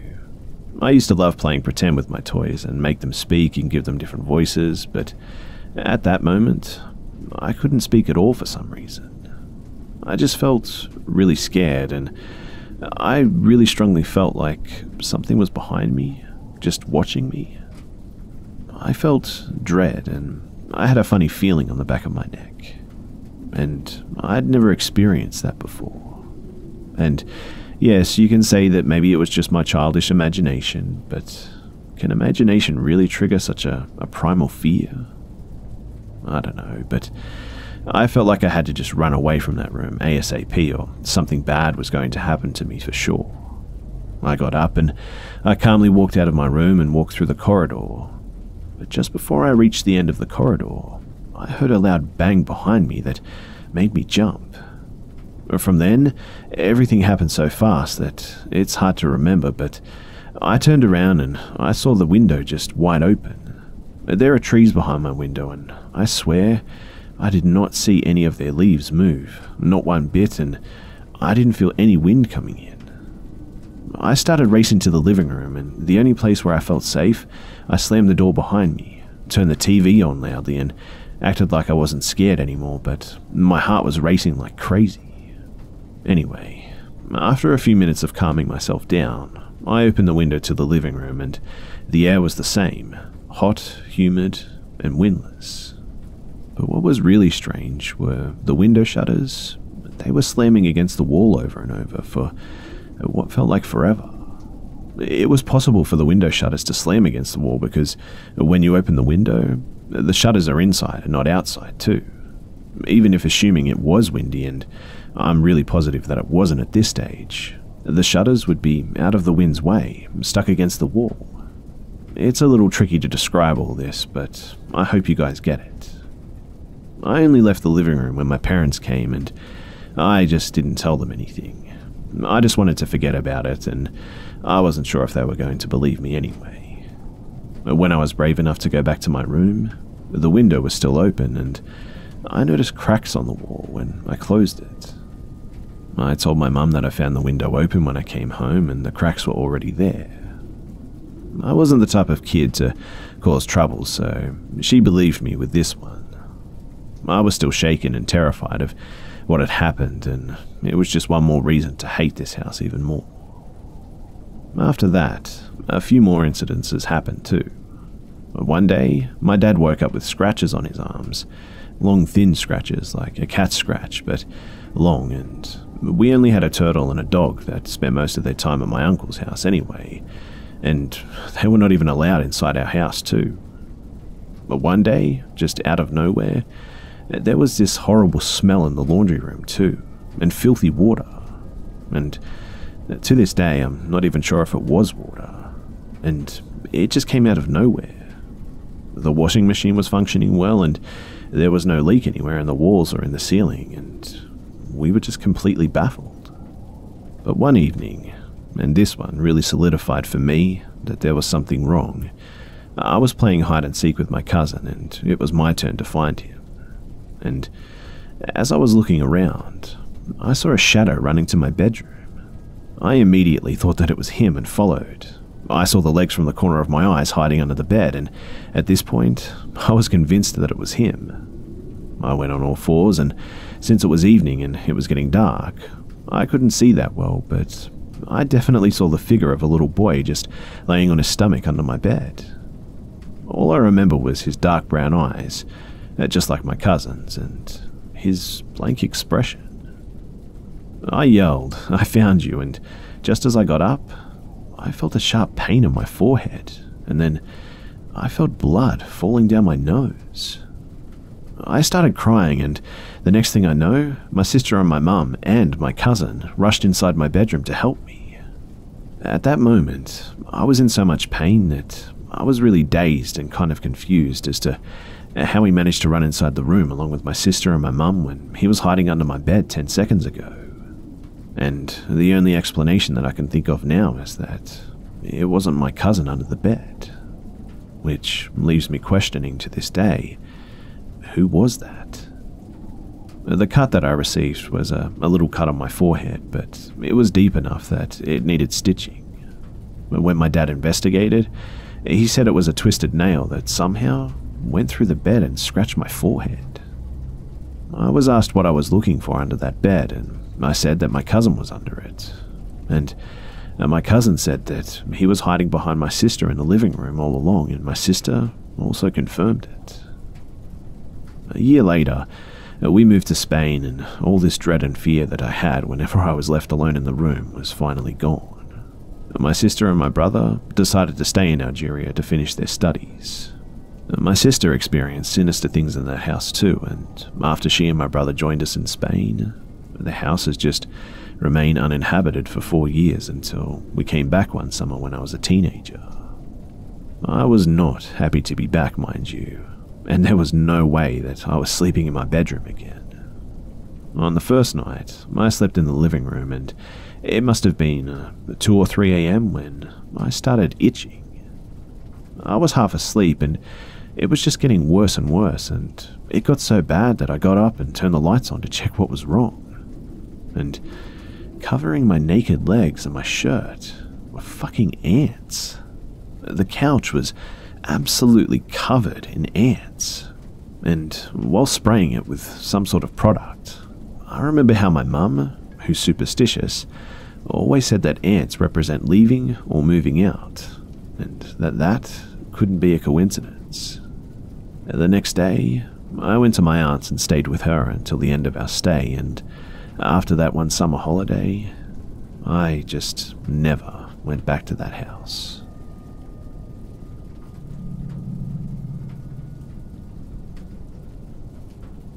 So this was back around the time that I graduated, or sometime shortly after 95. My family, they lived in Michigan at the time, fairly close to the Indiana border. Some friends that I'd play D&D with got into this ghost hunting stuff and whatnot, and we'd often travel down to the Indiana side, which was around 45 minutes away, I think. On this particular night, though, we had to pick up the girl that I was dating. Her and I were sitting in the back seat while my two buddies were in the front seat. We're on a somewhat secluded 2-lane road with thick woods on the right side of us, and that's all I can really remember. I'm not trying to be vague at this point, I really don't remember much about the area or exactly where we were. And John says something to the effect of, "Don't trust what you see around here. I hear your eyes play tricks on you in this area." And almost as if on cue, we start seeing what basically looks like black fog or shadows darting and swimming across the road in the light of the headlights. We remain calm and just keep going though, and eventually the road tees off to the right and into the woods, and we take the turn.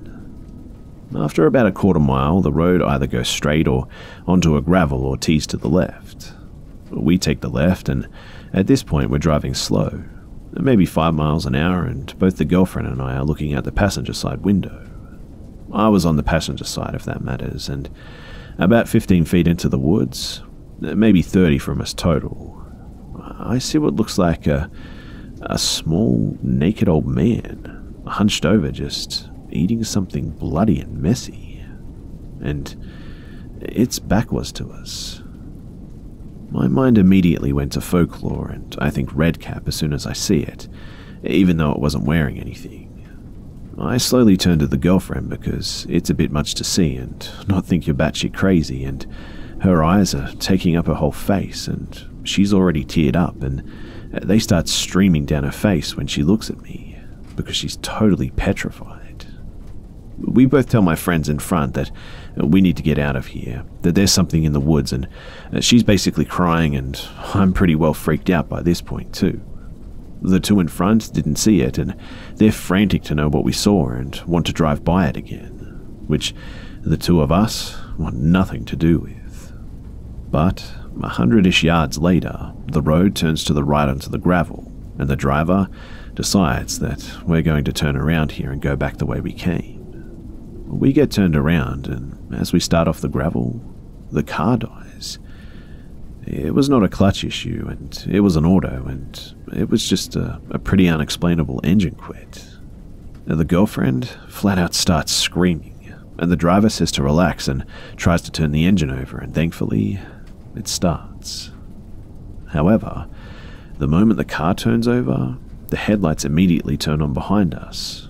Mind you, it's pitch black out and there are no streetlights. It's a heavily wooded area too, and we hadn't seen another car in who knows how long.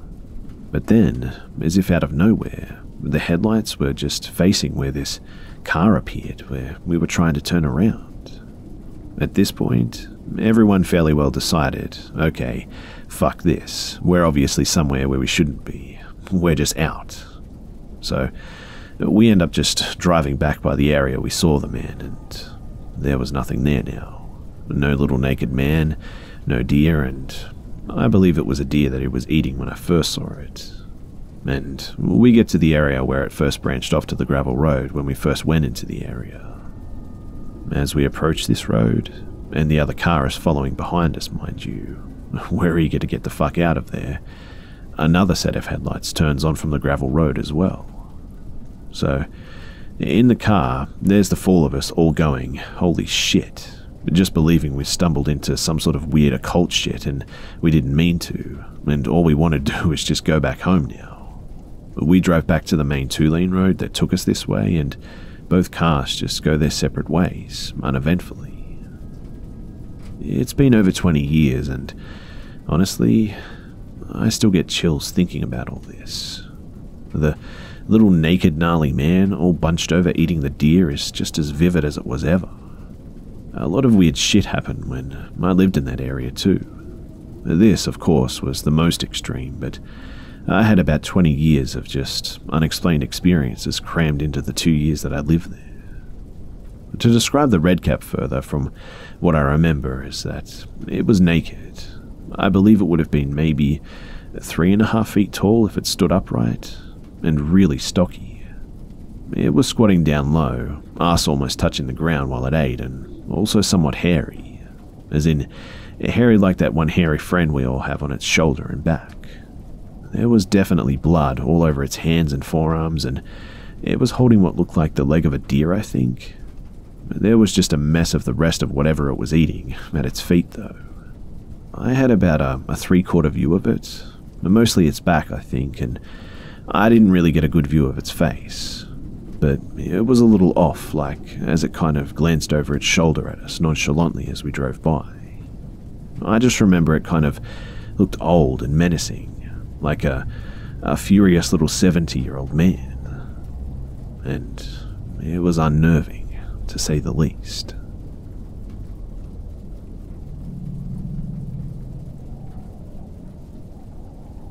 I've had a couple of paranormal experiences in my life, but none that made me feel too uneasy. But this one was the one that actually made me leave my house for a weekend. It's definitely my fault for using the Ouija board. I do not recommend, by the way, unless you know how to use it properly, and I will never try it again. This happened about 7 years ago, I think, when I still lived at home with my parents. This is a long one, and I want to make sure that I get in as much detail as I can. Anyway, when we first moved into this particular house, I had a terrible feeling almost immediately. I remember not being able to sleep as my bedroom door just kept opening and closing as I stared at it just all night long. This house is not super old. I believe that it was built in the 50s, I think. I do know, though, that it was one of the oldest areas of our city. Over the 6 years that I lived in the house, I had multiple smaller, unexplained incidences occur. Nothing too flash. Just doors opening and closing, knocking on the bathroom door when home alone, the footsteps from upstairs if we were in the basement. Most things seemed fairly harmless, so I would either just ignore it or just accept it. I did start sleeping with my dog in my room, however, as I felt the worst when I was in there. So my sister and her friend down the road had bought a Ouija board and planned to use it at the park near our house. This was during the summer, and it was on a break from college. I invited my friend over for the weekend as my parents were out of town, and I had the house to myself. My sister had left the board at our house in our breezeway that weekend, and when I saw it there, It sparked a conversation with my friend about the different strange occurrences that we've had in general in this house. Together we thought, hey, why not just try the Ouija board out?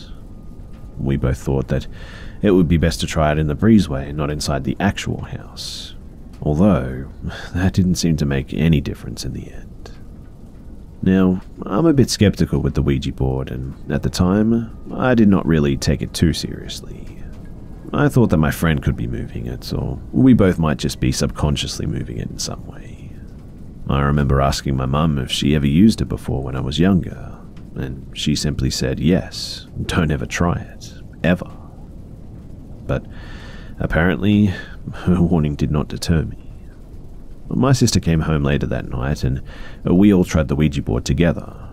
I don't really remember anything too eventful or freaky happening when we used it, to be honest. Just the fact that the planchette was moving was kind of creepy enough, though, I guess.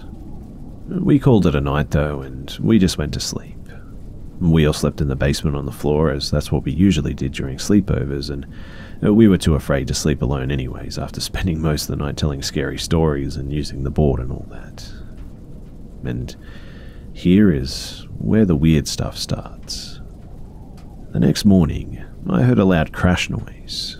I figured my dog jumped on the counter and knocked over some dishes in the kitchen or something, and while my friend and my sister were still sleeping, I went upstairs to clean up the mess so my dog wouldn't eat it or get cut up by the glass or anything. Well, when I got there were no broken dishes. I was confused and started to feel a bit nervous, thinking maybe that someone had broken into the house or something. But both doors were still locked, so I took a deep breath and went to the top floor to see if anything was there. We have a window at the top of the stairs that is a double pane, and it's sort of a doubled window in general. It's like an outside window and then a screen and then an inside window. I'm not sure if this is how they used to do windows, but it was always kind of odd. Anyways, the inside window is shattered and the broken glass has been knocked out towards the inside of the house. And when I saw this, I felt sick to my stomach and ran to the basement to wake up my friend and sister to help.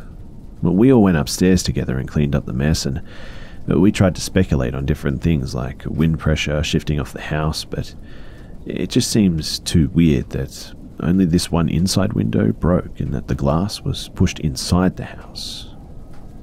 After we had calmed down a bit, we looked around the rest of the house to make sure nothing else fell or was out of place. All looked okay, so we had breakfast and the rest of the morning was fairly normal. Later in the day, though, we decided to walk to the local 7-Eleven to get some snacks. I'd say that we were gone all of 20 minutes. When we got back, we went into the living room area where the piano was. My friend loves piano and singing, so a lot of the time that we would hang out, it would be us trying to learn songs on the piano and stuff. There are two separate pictures on top of my piano too, and one is of myself and one is of my sister. When we went into that room, I noticed that both of these pictures were upside down. I thought it was really weird, and I went to them to turn them over, but when I tried, I noticed that the actual picture inside of the frame had been removed, turned upside down, and placed back into the frame. We spent the next 20 minutes trying to blame each other for doing this, but came to the conclusion that we had really been together the whole day, and it would have been very noticeable if one of us went into the room to change the pictures, as it's an open concept house. At least one of us would have definitely noticed anyway. One other thing that was kind of odd too was that my dog, who is usually fairly independent, was basically glued to us at the hip that day. All of this left us all really extremely uneasy, and we decided to leave the house for the weekend to stay at my friend's instead. I know it doesn't sound like a lot, and I'm not 100% sure that it was the Ouija board that instigated the events, but I do know that it's just something that I'll never forget. And I definitely will not try that Ouija board again. I'm not too sure if it was something we let in or if it was something existing, but my parents still live in that house and I still feel very uneasy whenever I go there.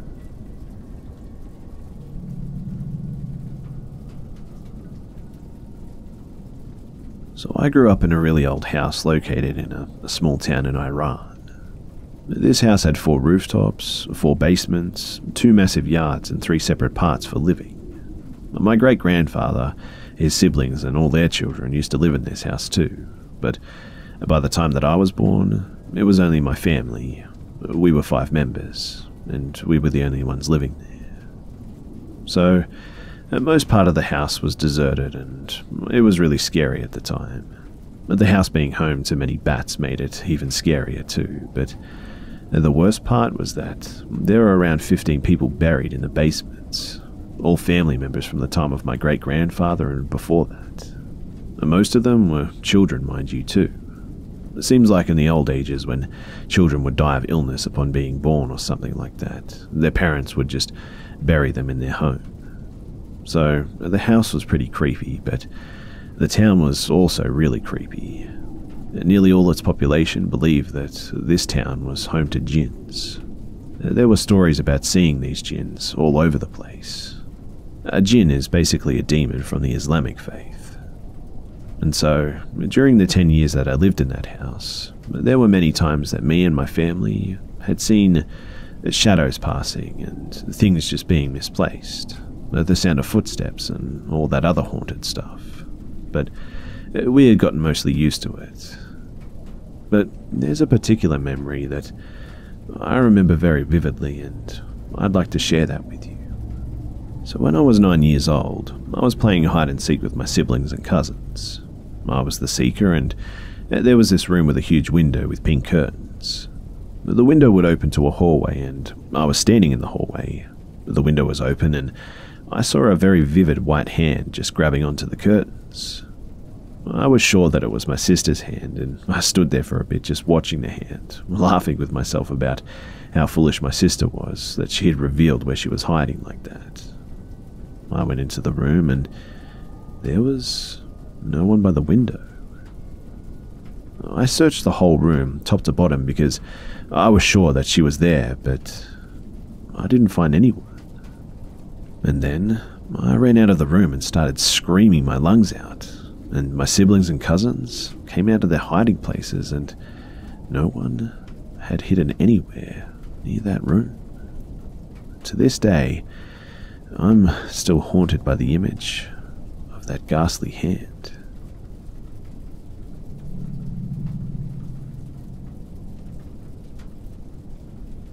So, since this happened, I'm actually quite scared to go camping again, especially to those parts.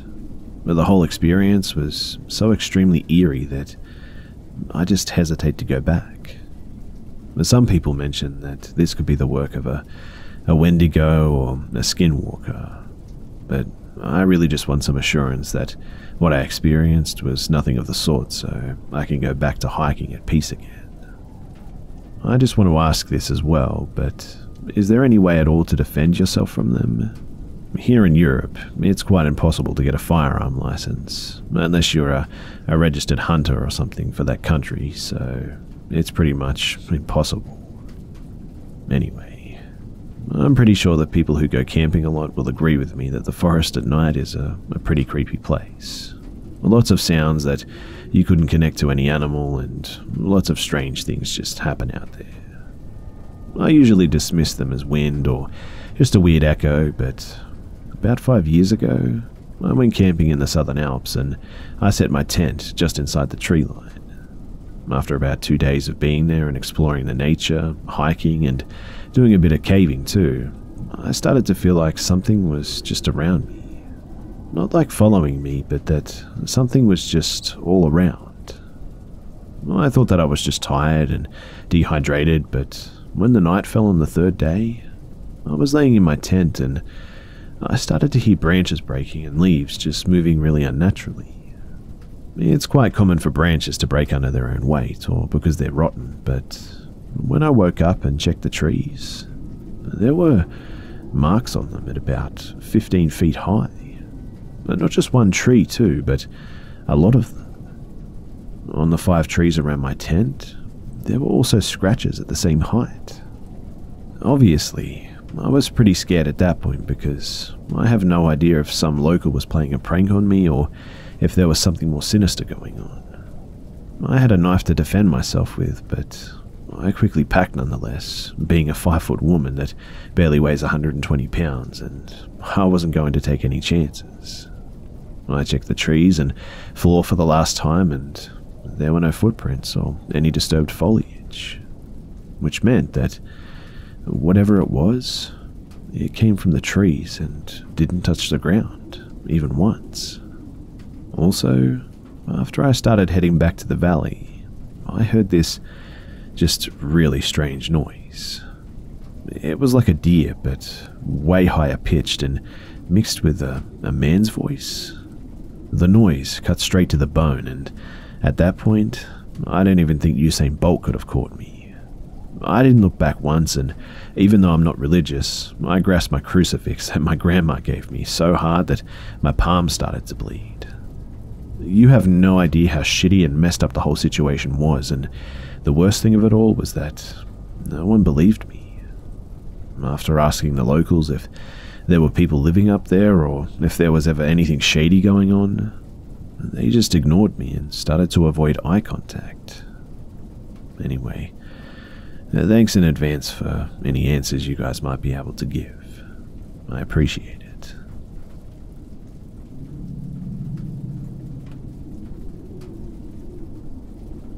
So I want to tell you guys about a house that my wife and I lived in for a little over a year that we're pretty sure was actually haunted. Well, I feel it was haunted, and my wife would just smile and roll her eyes when I would blame the weird noise or occurrence on the ghost. I feel it should be noted too that some of these things could have been real tangible causes, but there was just so much that was so unexplainable that I just don't know. So, my wife and I moved to Clayton, NC for work, and we lived in this house for about a year and a few months, I think. It's a one-story house that sat on the corner of a lot in a very normal-looking cookie-cutter neighborhood, and we didn't get to view it before moving because we had to move so quickly. We had to take what we could get, really, and this was the best that we could do. We have since moved to a new house, but not because of the haunted house that I'm about to tell you about.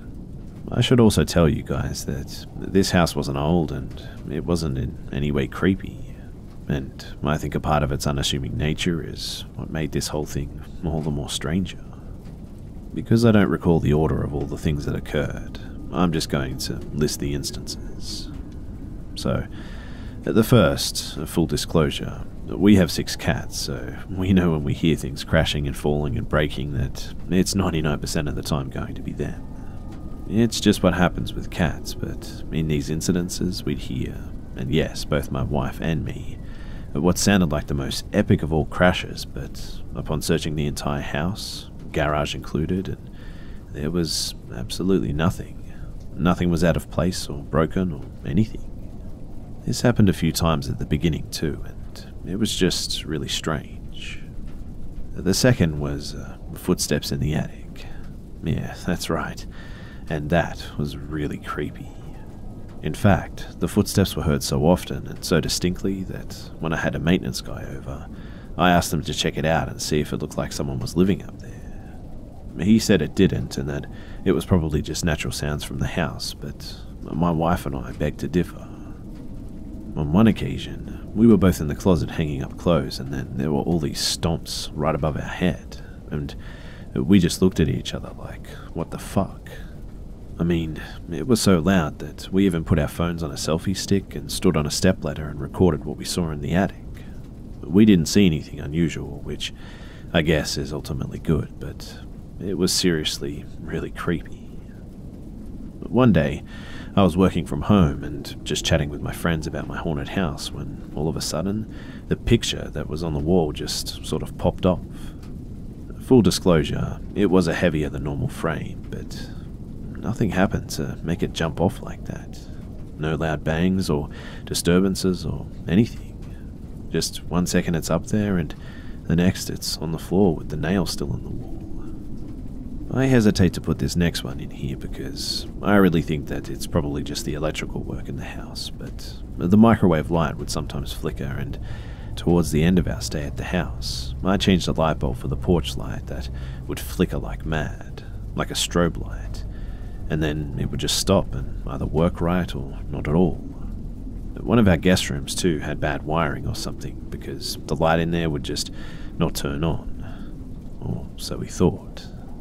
One time, I left the switch in the on position, not realizing it, and when we got up in the morning, the light was on. So, for this next one, I'm going to do my best to describe this. So, we had an air vent that was about 3 foot in height, I think, and about 2 feet wide. It was a decent size, and certainly something a person could get into if they weren't overweight or anything. It was located at the bottom of the wall towards the floor, too. Well, one day, we got home and I noticed that the heavy piece of furniture that we had sitting in front of the vent was scooted out a bit more. I assumed that my wife had moved it, or something or other, and just forgot to put it back in place. But when I asked her, she said that she hadn't moved it. Upon further inspection, I noticed the little clasps to the air vent were almost completely undone too, like it had been opened.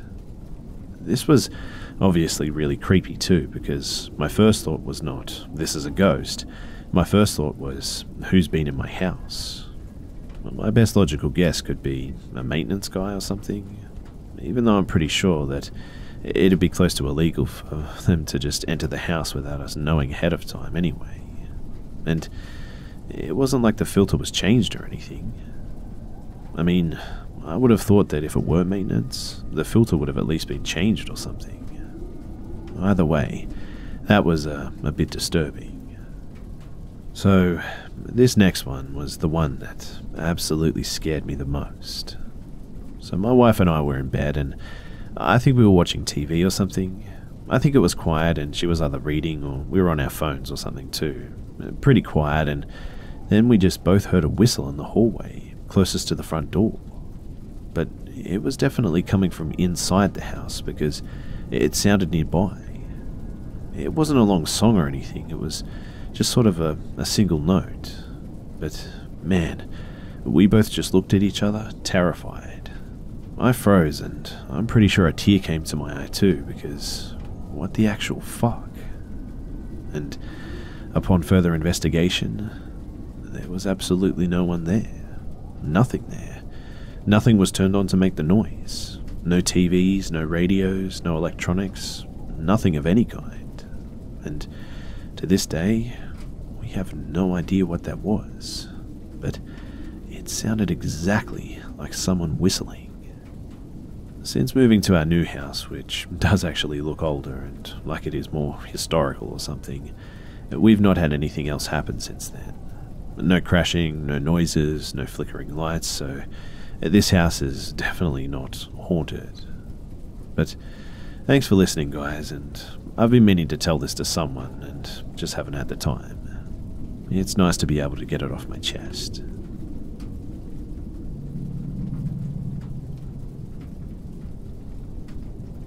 My parents claim that when I was younger, I had an imaginary friend. I didn't think that this was anything special, since plenty of kids supposedly have them anyway, but I couldn't remember anything about having one, so I thought that they were joking when they had mentioned it in passing. They looked at me very seriously, though, when I told them that I had no clue what they were going on about. And they then asked me, "Are you sure you don't remember anything?" And I shook my head. I really had no clue. So, they told me about my imaginary friend, Jin or Gin. I have no idea how to spell the name. I only know that that's what it sounded like. And frankly, I don't know what to think about it. My parents are superstitious, being Filipino and all, and it just kind of runs in our culture. So, when I'd started talking into empty spaces and asking to set an extra plate of food at the table at around the age of 2 or 3, my parents felt like something was up. I was an only child at the time, so they brushed off having an imaginary friend as some sort of coping mechanism for whenever I was lonely, but they still had their worries, of course. He followed me around from our home in the Philippines all the way to the UK where we are now, which eased them a bit, having been used to hearing stories about ghosts inhabiting homes and whatnot. So they were sure that it was just my active imagination. It wasn't until I started calling him a ghost and complaining about only having ghosts to speak to that they really got worried. It was this that spurred them into thinking about having some more kids sooner rather than later, and around a year later, I was told that I was going to be a big sister. They thought that this would cause my friend to leave, but it was ultimately to no avail. If anything, actually, things just got weirder. My mother started experiencing strange things in our home. She used to hear running in the hallway, she'd have frequent nightmares, photographs would just fall right off the wall at night, and only at night. And I started reporting weird things too, like cutlery floating and my toys making sounds by themselves, all sorts of weird stuff. One time that really stood out to my mother was when she'd taken me with her to a handover in the hospital to then pass me off to my dad, who was finishing his shift. Supposedly, we'd been walking down a corridor when I'd stopped walking when we got to a set of stairs, and I just pointed to the top, asking her why there was a lady without a head. I was still very young at this point, so I was more curious than anything, but my mother was obviously terrified. So she rushed me to find my dad and ran us out of the hospital as quickly as possible. After my sister was born, I spent less and less time with my imaginary friend, and I was busy having started school at this age and a little sister to look after and all. I loved the responsibility and had fun pouring their formula and looking after them when my parents were cooking and all that fun stuff. So when my mother got pregnant again and my little brother was born, I had almost forgot about my imaginary friend. And then I started to get ill. My attendance went down at primary school, and it got so bad that my parents were called in often to talk to the school about my illnesses. I was off for at least 3 to 4 weeks a year because of reoccurring flu or infection. And then, one day, a day that even I remember, my parents were downstairs cooking dinner and I was upstairs looking after my siblings. One moment I'm playing Super Mario on my Game Boy, the next I hear multiple thuds all the way down the stairs before silence and a loud cry from downstairs. When I leave the room, I notice that the baby gate at the stairs was open, and my sister was crying at the bottom of the stairs. My parents rushed her to hospital, and thankfully, she only had a few bruises, and otherwise she was fine. They thought that I forgot to close the gate, but when it happened again, only to my younger brother, they started to wonder if it was really my fault. It wasn't, by the way, because after my sister's initial fall, I got so scared that I always made sure to check that damn gate when they asked me to look after them again. For a good while, I really did think it was my fault too, but I remember checking those gates, and I remember them being closed every time, and so when my brother fell, I had no idea what to say to my parents except sorry, which was probably a sure sign of guilt to them. Then, one day, just out of the blue, I told them that Jin or Gin said that he was going to go home now. When they asked me where Jin or Gin was going to go, or if there was a reason why, I only shrugged my shoulders, and they kept asking more questions, but all I could say was that he was going home, that he wasn't going to stay here anymore. Things quietened down after that too, and supposedly they stopped altogether when we moved houses. I had no idea that everything before those falls had occurred. I don't remember having an imaginary friend, and I don't remember speaking to him. I don't remember the hospital or any of the cutlery moving either. So much of this was news to me that I really thought that my parents were just making it up, but they will swear by each of these experiences to the death of them. Even my grandparents agreed with them when we visited them in the Philippines that even when I was very young, this Jin or Gin was an invisible playmate that everyone knew of. Maybe I had a bad case of childhood amnesia or something, but it worries me that I supposedly did a lot of weird things without having any memory of it. But everyone else seems to remember like it was yesterday. I'm curious to know, though, if any of you guys have had imaginary friends like this, or know of anyone who did. I've asked all my friends, and no one ever thought that they were a real thing until I told them my story. Many who I've told it to said that I was just a creepy kid, and others said that Jin or Gin probably wasn't a normal imaginary friend, but honestly, I'm just kind of undecided, if not spooked about what younger me apparently got up to.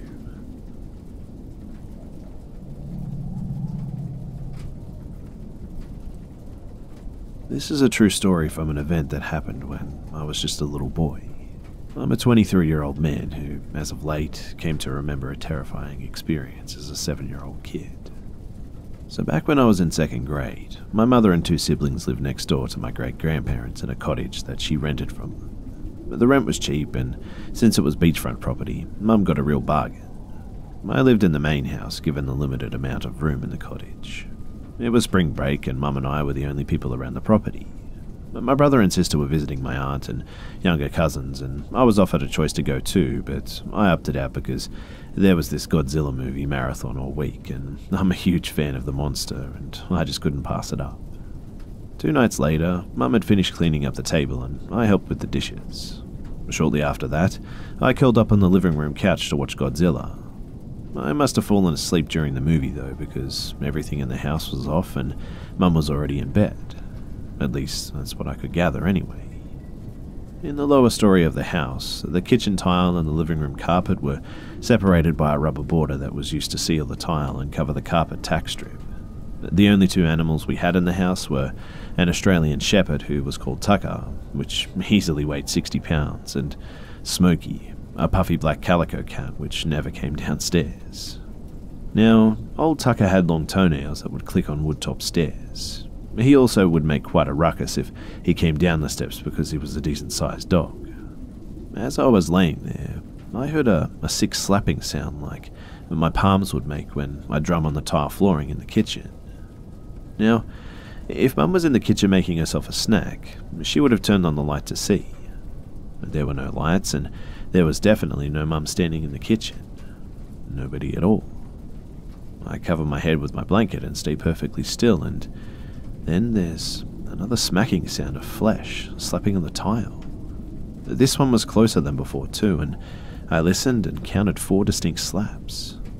Whatever it was, it had to have been on all 4s, and it kept going until the smacking was replaced by the soft padding of feet on carpet. I then heard breathing inches from my face before the source of the sound just moved away and I think went up the stairs. I stayed awake under the covers until dawn because it scared the shit out of me, and when Mum came downstairs and seemed surprised by my disheveled appearance, she claimed that I came upstairs in the middle of the night trying to wake her up by snarling like Godzilla. I never moved from the couch that night, and even as I type this, it gives me chills.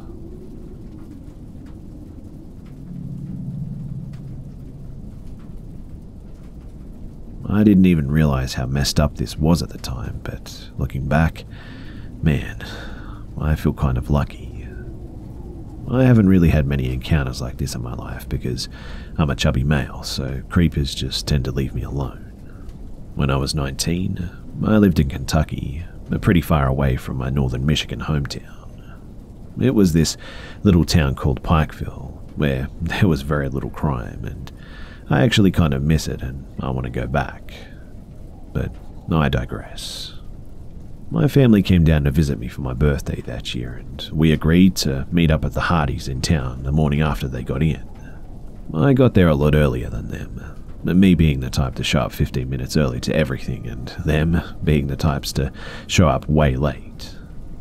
As I was standing outside waiting though, this guy walks up to me. If you've ever lived in a place like this, then you know everyone is super friendly, so it didn't strike me as odd when he started to talk to me. During our conversation, all kinds of alarm bells should have been going off. Like, after he found out that I went to college, he said he saw me at a party.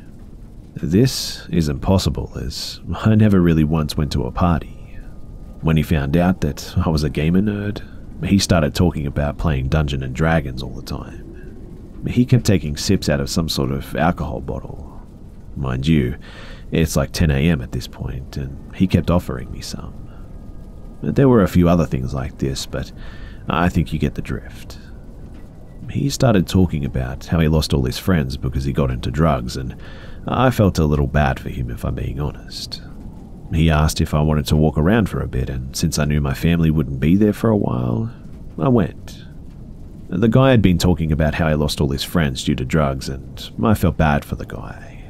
That, coupled with the fact that I hadn't had any encounters like this and the lack of crime, it kind of disarmed that warning part of my brain. We walked and talked for a little while, maybe 10 minutes, before I realized that we were now in a shady-looking part of town. I had never even realized that there were shady parts of this small town, but here we were. We stopped in front of a house that looked long abandoned with this dark, narrow, sketchy alley next to it. He starts talking about how he knows 2 girls that live here and how they like to party and whatnot. He tells me about how DTF they are and asks if I want to meet them. It was at this point that my common sense finally kicks in. I mean, I'm in a shitty part of town with a sketchy guy that I don't know who was just talking about doing hard drugs, and no one knows that I'm here too. And now he wants me to go into an obviously abandoned house under the guise of meeting some ladies? I obviously declined this offer and immediately said that I needed to get back as my family was probably waiting. He seemed a little upset about this and then asked if I could help him move a pool table into his van, which was conveniently parked down the alley. I declined this as well, and this is when he began to reach into his jacket pocket. Since those bells started going off, I realized just how much this guy looked like he was going to stab me, and this terrified me. At that moment, my stepmom did the only kind thing that she's ever done for me. She called to see where I was. I took this as an opportunity to hastily exit, and the creep followed me for like 3 blocks. To this day, I don't know exactly what this guy wanted, but it was probably just to rob me. But still, that area has a good amount of disappearances and is one of the worst areas in the county for human trafficking, apparently. I only found this out afterwards. I don't know what would have happened had I agreed to help, but I can't help but think of that one scene from Silence of the Lambs where Bill lures a victim into his van. I do hope that he got the help he needed and is doing better, but I also hope just as much that I never have the misfortune of running into someone like that again.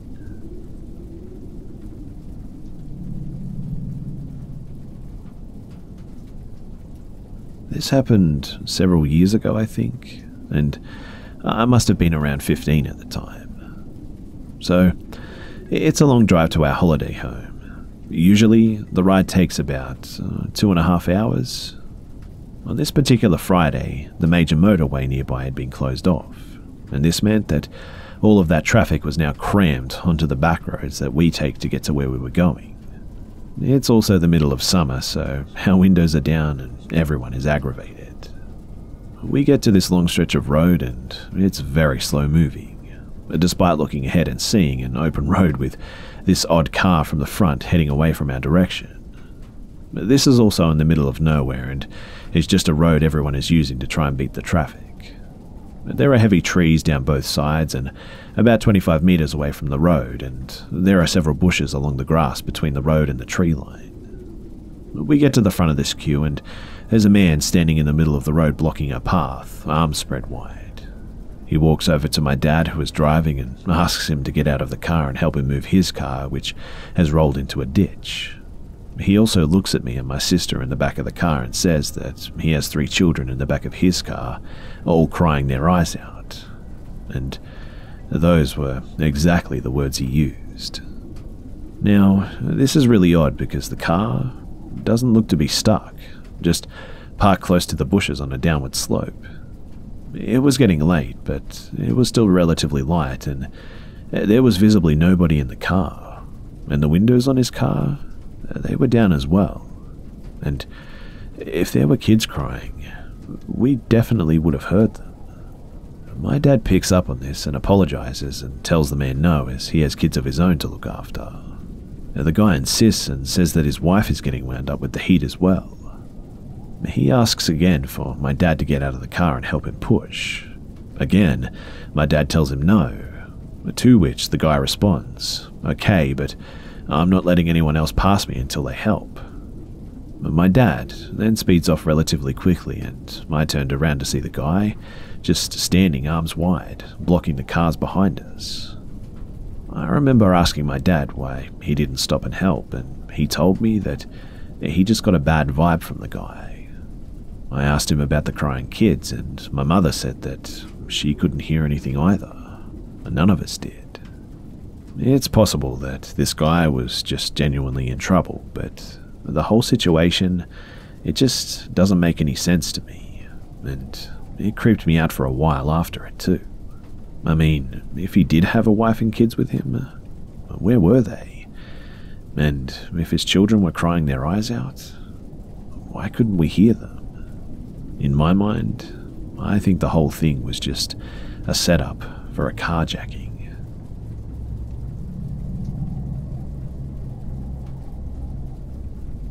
I was working the night shift and was still training with my FTO. I was in phase 2 of 4 at the time.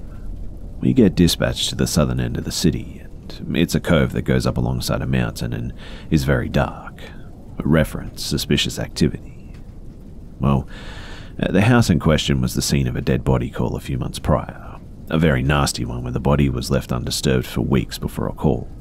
The neighbors reported the sound of talking, banging, laughing and crying from at least 4 people. Well, my FTO and I arrived without trouble, and I parked the marked unit down the street with the lights off and the windows down, and we heard distinct talking coming from the building. We were out of sight from the building, and neither one of us had ever responded to the house prior to that night, so we didn't know what it looked like. My FTO looked at me and said the typical training officer thing of, "What are you going to do, trainee?" I told him that he and I will make our approach and ask for an additional since it sounds like we're outnumbered. And that's exactly what we did. As we approached the house on foot, the house was completely dark and the windows were boarded up with a city notice indicating the house was not safe for human occupation. Figuring that it was just a bunch of tweakers, we stood by for the additional unit before thoroughly searching. After the unit arrived, we searched the surrounding area of the house, which led into desert, but we were unable to find any footprints or people. We turned our attention back to the house and entered the building through the back. I took point and I announced our presence, and heard shuffling inside the building. I indicated to my partners that I heard shuffling, and my FTO agreed as he was by the door prepared to open it. And the smell, it was horrible. It reeked. The house was pitch black as we entered, and I turned to my left and held my position as my partner followed in. We were standing on the outline left by the corpse rotting from a few weeks prior, in fact. And none of us had been to the house before, so we were disorientated inside the pitch black room. My partner shined his light down the hallway after we secured the entryway, and he immediately started running down the hallway, telling whatever he saw to stop. My FTO and I followed suit, and we were led into the master bedroom where we stopped. My partner was thoroughly confused and told the FTO and I what he had seen. Apparently, he saw a white face, about 4'11" from the ground, just grin at him and turn around heading into the master bedroom.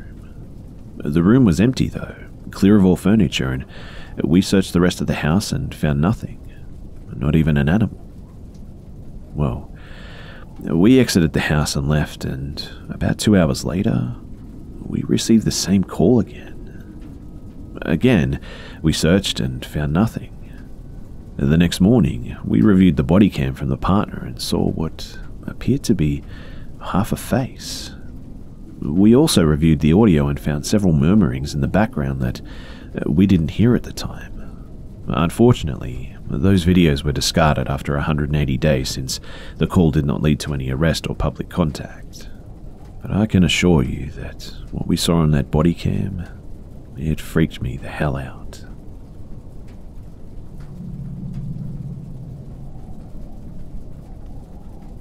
This is going to be pretty long, so I apologize for that.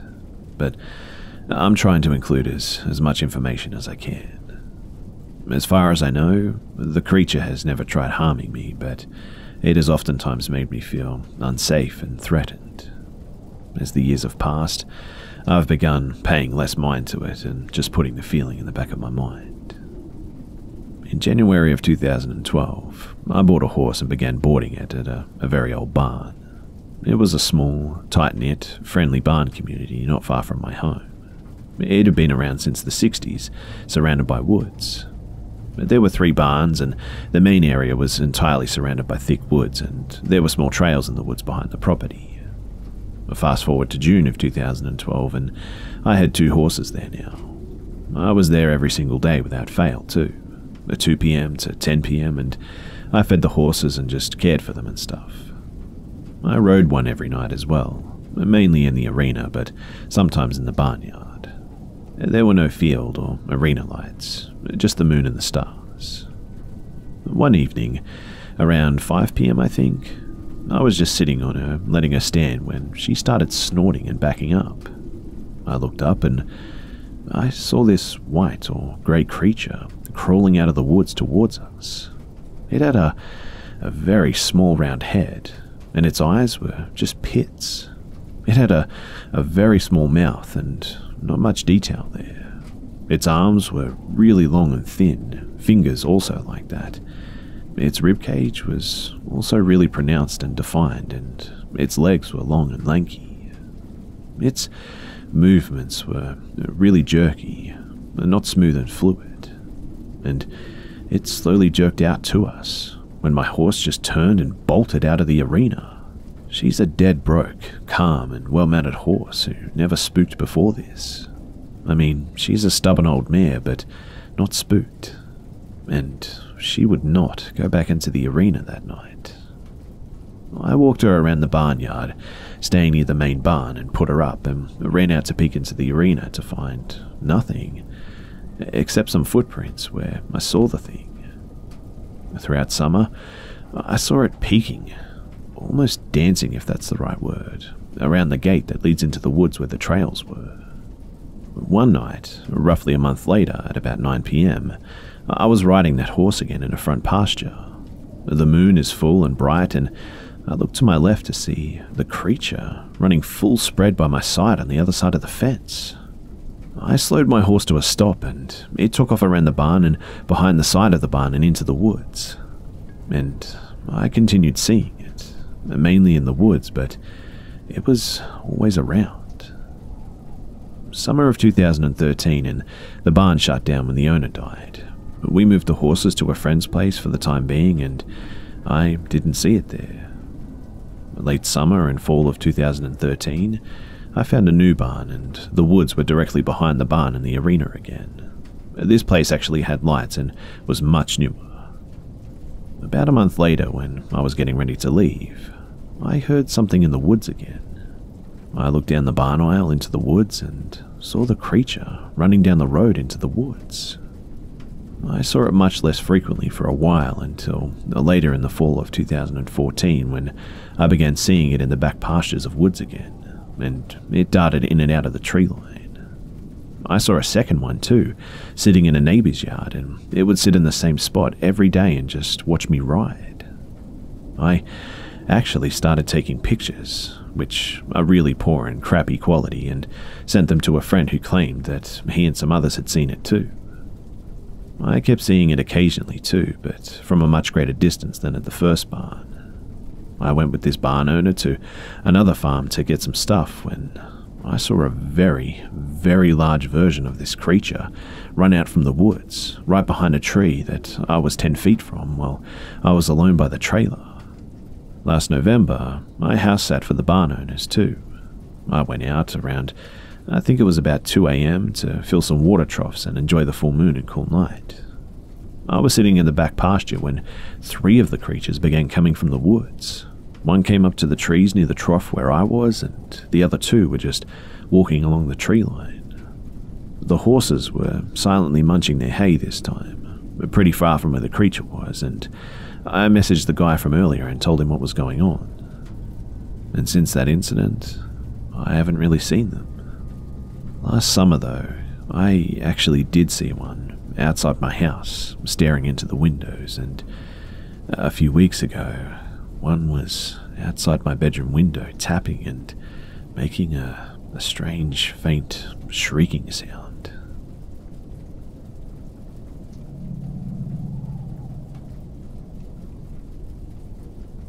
So, for some backstory on my family, my mum, she grew up rather poor in a junkyard in the country in northern Wisconsin. For anyone who isn't familiar with Wisconsin, this is the part of Wisconsin that tends to have long stretches of forests and a lot of beautiful nature and scenic views. The most noteworthy of all the stories that I'm about to share, however, is the family of ghosts. My mum and her siblings grew up on a junkyard that was apparently a shoe factory back in the day. When it would rain, sometimes testaments of the property's past would wash up, usually old shoes and the like. I vaguely recall my mum mentioning a fire or something to that effect for the old factory, but I'm not sure if anyone actually died, and if they did, who they were is anyone's guess. However, in the little house they lived in, my uncles all shared their room, and it seems like they all have their own story about waking up and seeing this ghost family, as they would describe it. Usually, all of my uncle's stories follow a similar thing. They would wake up in the middle of the night and, at the foot of their bed, find 3 people just staring at them. Apparently there was a father, a mother and a young daughter, and they were all dressed up in old-timey clothing. My cousin Terry apparently decided to test this too, as my grandfather still lived in the house years later, and allegedly she was able to see the family as well. It doesn't seem like they actually did anything too malevolent, other than creep my uncles out, and I'm not sure if it relates to them specifically, but my mum described how she felt unwelcome many times in the house, and at one point heard someone shout at her to get out. This, compounded with the abuse of my grandfather, who also beat my grandmother, I believe helped spurn my mum into leaving sooner rather than later. I'm unsure if this is also related, but when my uncles were fairly young, my grandma would go into them and read them a bedtime story. When she was going into the room, there was some sort of light that slowly went up into the ceiling. Needless to say, she was rightfully freaked out by this, but considering their financial difficulties, there wasn't really much that they could do, even if they wanted to move out. I suspect that my mum had more experiences in that house, and she simply hasn't told me too much. When I was younger, I had experiences in multiple houses that we lived in, but for a long time, my mum didn't react to me well and would get upset, saying our house wasn't haunted. In hindsight, I'm not sure if she was emotionally and mentally prepared for the fact that she might be faced with similar experiences again.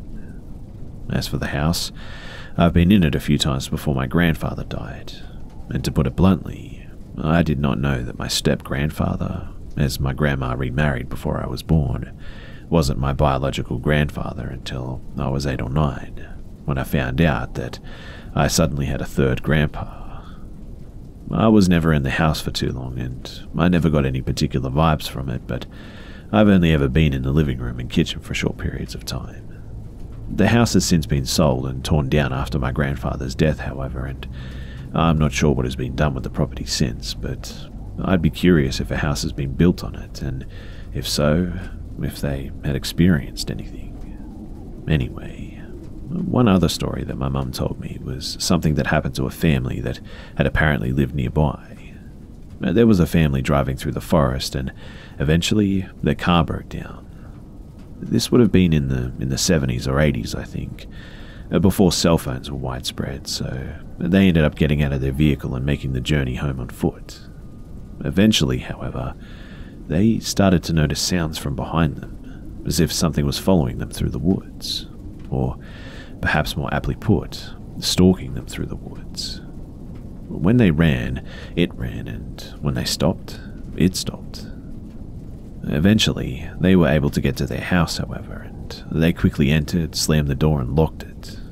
And whatever was following them gave out a bellowing scream. Apparently, the family had alerted my grandfather as to what happened and told him to look into his fields. According to my mum, he had apparently come back into the house, wide-eyed and alarmed, but he didn't elaborate on what he saw. I vaguely recall my mum talking about him seeing some sort of glow in the field. And I'm unsure if it's related, but my oldest uncle went horseback riding with a friend, and they apparently came across a thing, as they called it. It was white and furry, and when it saw my uncle and Mike and his friend, it stood up on its hind legs and bounded a fence and just ran off. Apparently, it left behind some fur too, which my uncle collected, but this was many, many years ago, and my uncle died when I was about 4 years old in a bad accident, so I'm unable to ask him about the story. I'm unsure if both of these stories are related or not, and there could be some natural causes to this, like a black bear or a wolf or a dog. All would be living in the area, that's for sure. However, judging by the tone of the story and the fact that such animals are rather commonplace and it was apparently during the day, I'm not sure if it would be mistaken identity or not. But what does interest me, however, is the stories of the Wendigo, which I've heard some depictions being somewhat furry from Canada, skinwalkers, and the Wisconsin and Michigan dogman. Could it be related, if it was not a case of mistaken identity? I don't know. I honestly don't really care to find out too much either. All I can say is just be careful in the woods. Mother Nature can be a cruel mistress, and there is darkness in this world, be it supernatural or the very, very real depths of human depravity and cruelty. Please, protect yourselves and your loved ones too.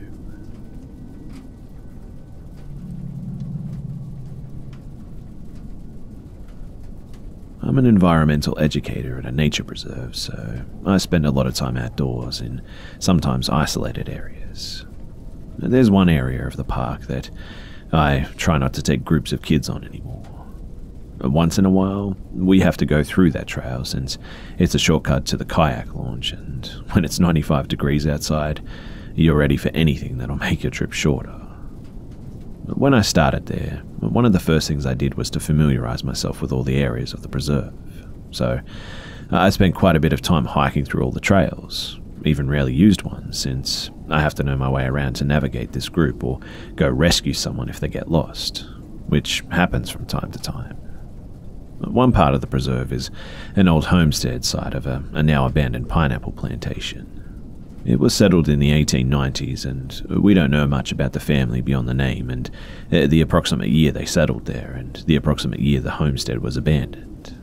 This is in southern Florida, and there are thousands of similar abandoned homestead sites here. The early settlers of that area, they had to be tough as nails.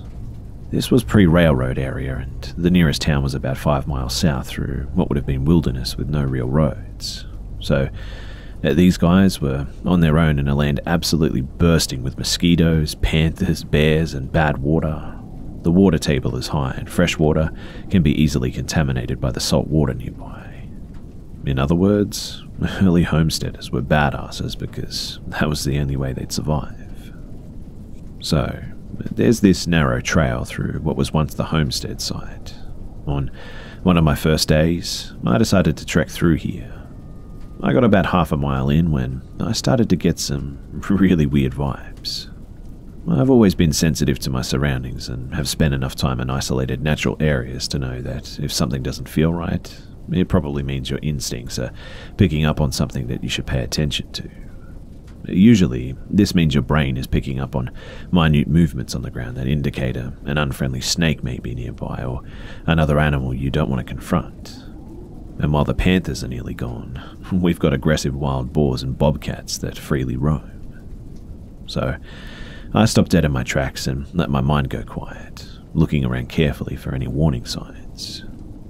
There weren't any, and I didn't see any tracks, but the bad vibe feeling was still there. I just shrugged it off and kept going, the trail getting narrower, and the bad vibes just kept growing deep in my gut.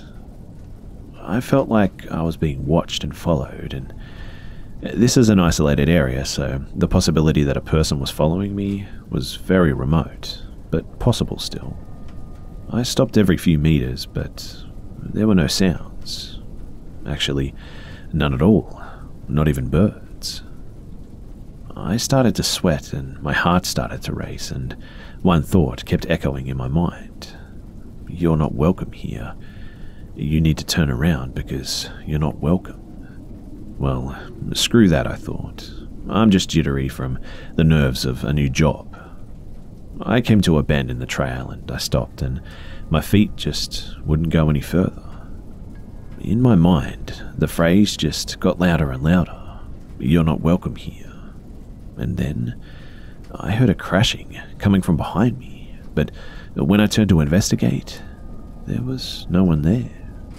No animal, no human, nothing. And the vegetation was sparse enough that I would have definitely been able to see something. Well, after that, I turned around and left. I put it down to nerves or me being a wimp or something and just sort of forgot about it. About a month later, though, I'm taking a camp group through the kayak launch where our kayaks await us. I decide to take the kids through the narrow trail to save us about 10 minutes, and we get to the same bend of the trail, and the kids have all gone silent. These are 9-year-olds in summer camp, and believe you me, they are not silent, never silent. But I look behind me to one kid who looks as though he's scared shitless. He says, "I don't like it here," and I asked him why not. And he looked me dead in the eye and said, "I just feel like we shouldn't be here." I couldn't turn around at that point, so we hustled to the kayak launch and all was well, but we were all a little on edge. I took another group through the trail a week later, and again, the kids were silent at the bend in the trail. For that whole summer too, whenever I took the shortcut, kids would just go silent and I'd get those really bad vibes again. These days, I try not to go down that stretch of trail anymore if I can help it. Obviously, this is nothing more than a gut feeling on my end, but only a few other times in my life have I felt a gut feeling about a place that strongly. I don't know if it's paranormal related or if something else is there, and it's just really hard to describe, but it doesn't want people trespassing there, if that makes sense. As far as I know, no one's ever been hurt there, but it seems to make everyone feel the same way. Like you're not welcome.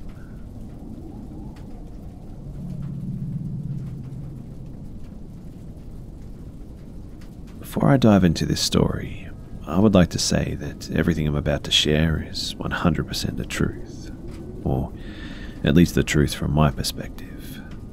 I don't really talk about this incident much, partly out of looking insane and partly out of remaining fear, so take all of this how you will. I moved into my boyfriend's house when I turned 18, and it was your average looking older suburban home. He had lived there for the majority of his life and claimed that there was a ghost in the house that he would sometimes see when he was younger. Being young and naive, I was very interested in ghosts and the paranormal at the time, so I set off on some personal mission to contact this ghost. I bought an EVP and an EMF reader to better help me with this.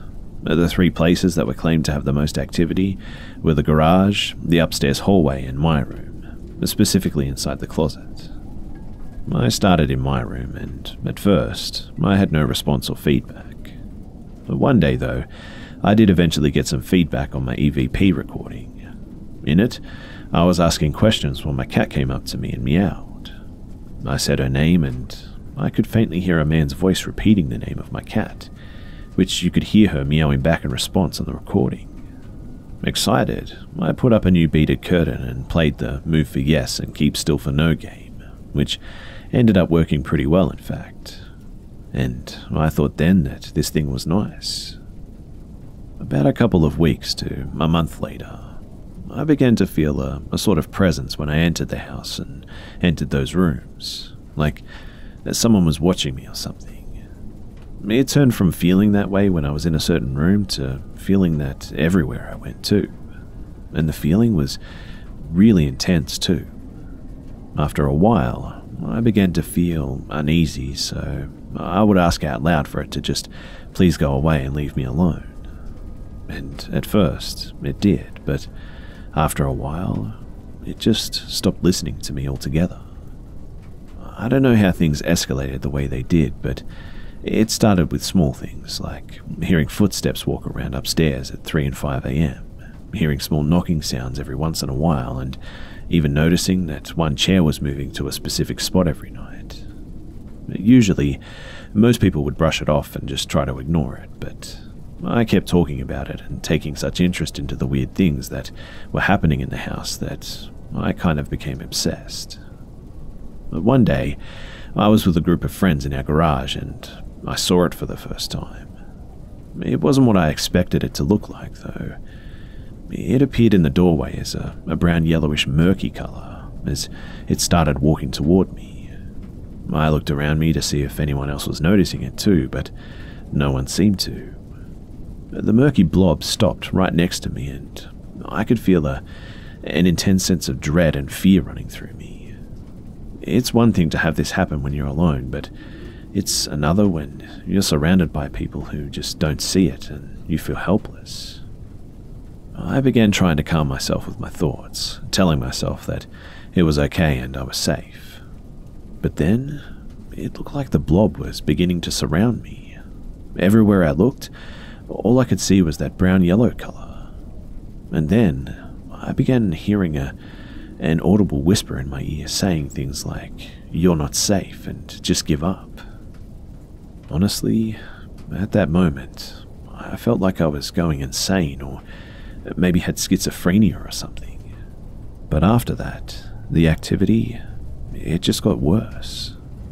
I stopped sleeping in my room and began sleeping in the same room as my boyfriend because anytime I slept, it felt like someone was watching me sleep. Things began moving a lot more too, and friends that came over would lose things like wallets and find it 2 weeks later out in the open, where we had already searched dozens of times, mind you. I would leave the room just to come back to find the couch cushions and pillows thrown all over the living room floor. The shower head would move by itself, even when guests or friends came over. People would tell us about seeing a shadow person following them in the hallway, but sometimes it was also claimed to look like a little girl or a black dog. Some people even claimed to see the brown-yellow blob like I once saw, which I must admit made me feel a little bit better about myself, knowing that I wasn't completely crazy.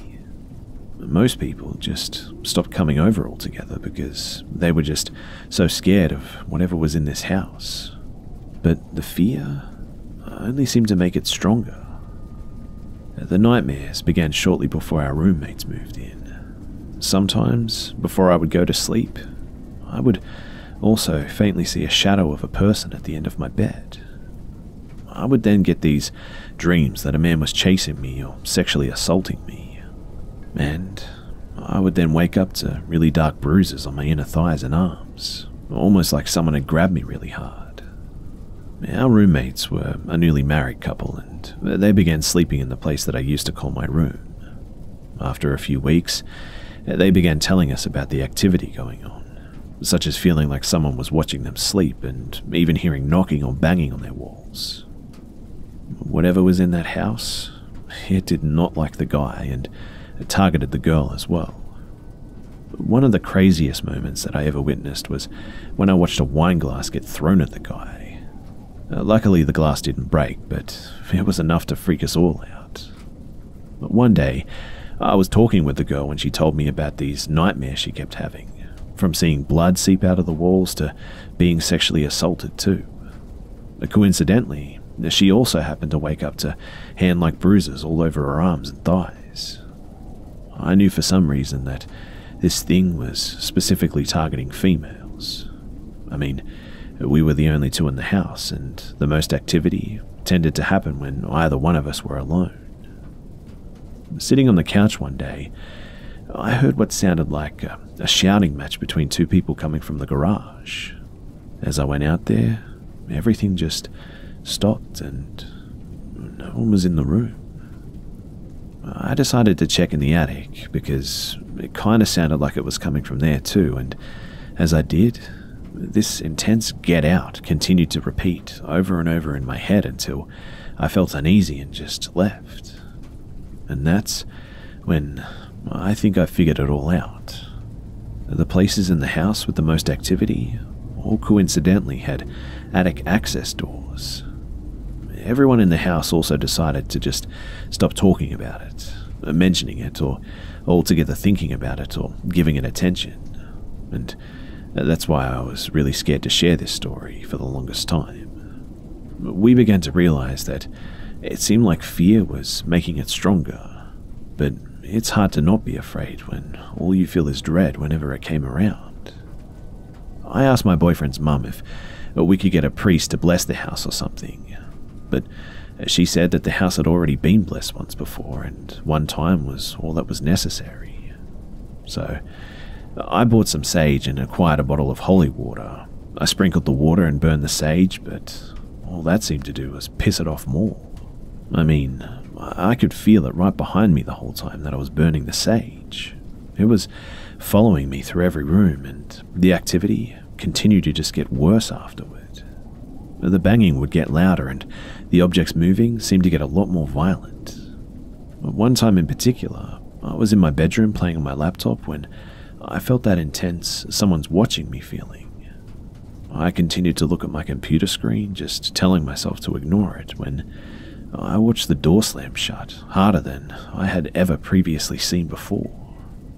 And the nightmares only got worse, along with the feeling of being followed and seeing shadow people in the hallway, all because I made the mistake of messing with it in the first place. In the end, our roommates ended up moving out a few months later, and the activity just never ceased until the day we moved out. I had dealt with those horrible nightmares and things for over a year when we just finally decided to move. And I'm confident that that thing is still in that house, and I promised myself that I would never even walk by that place again.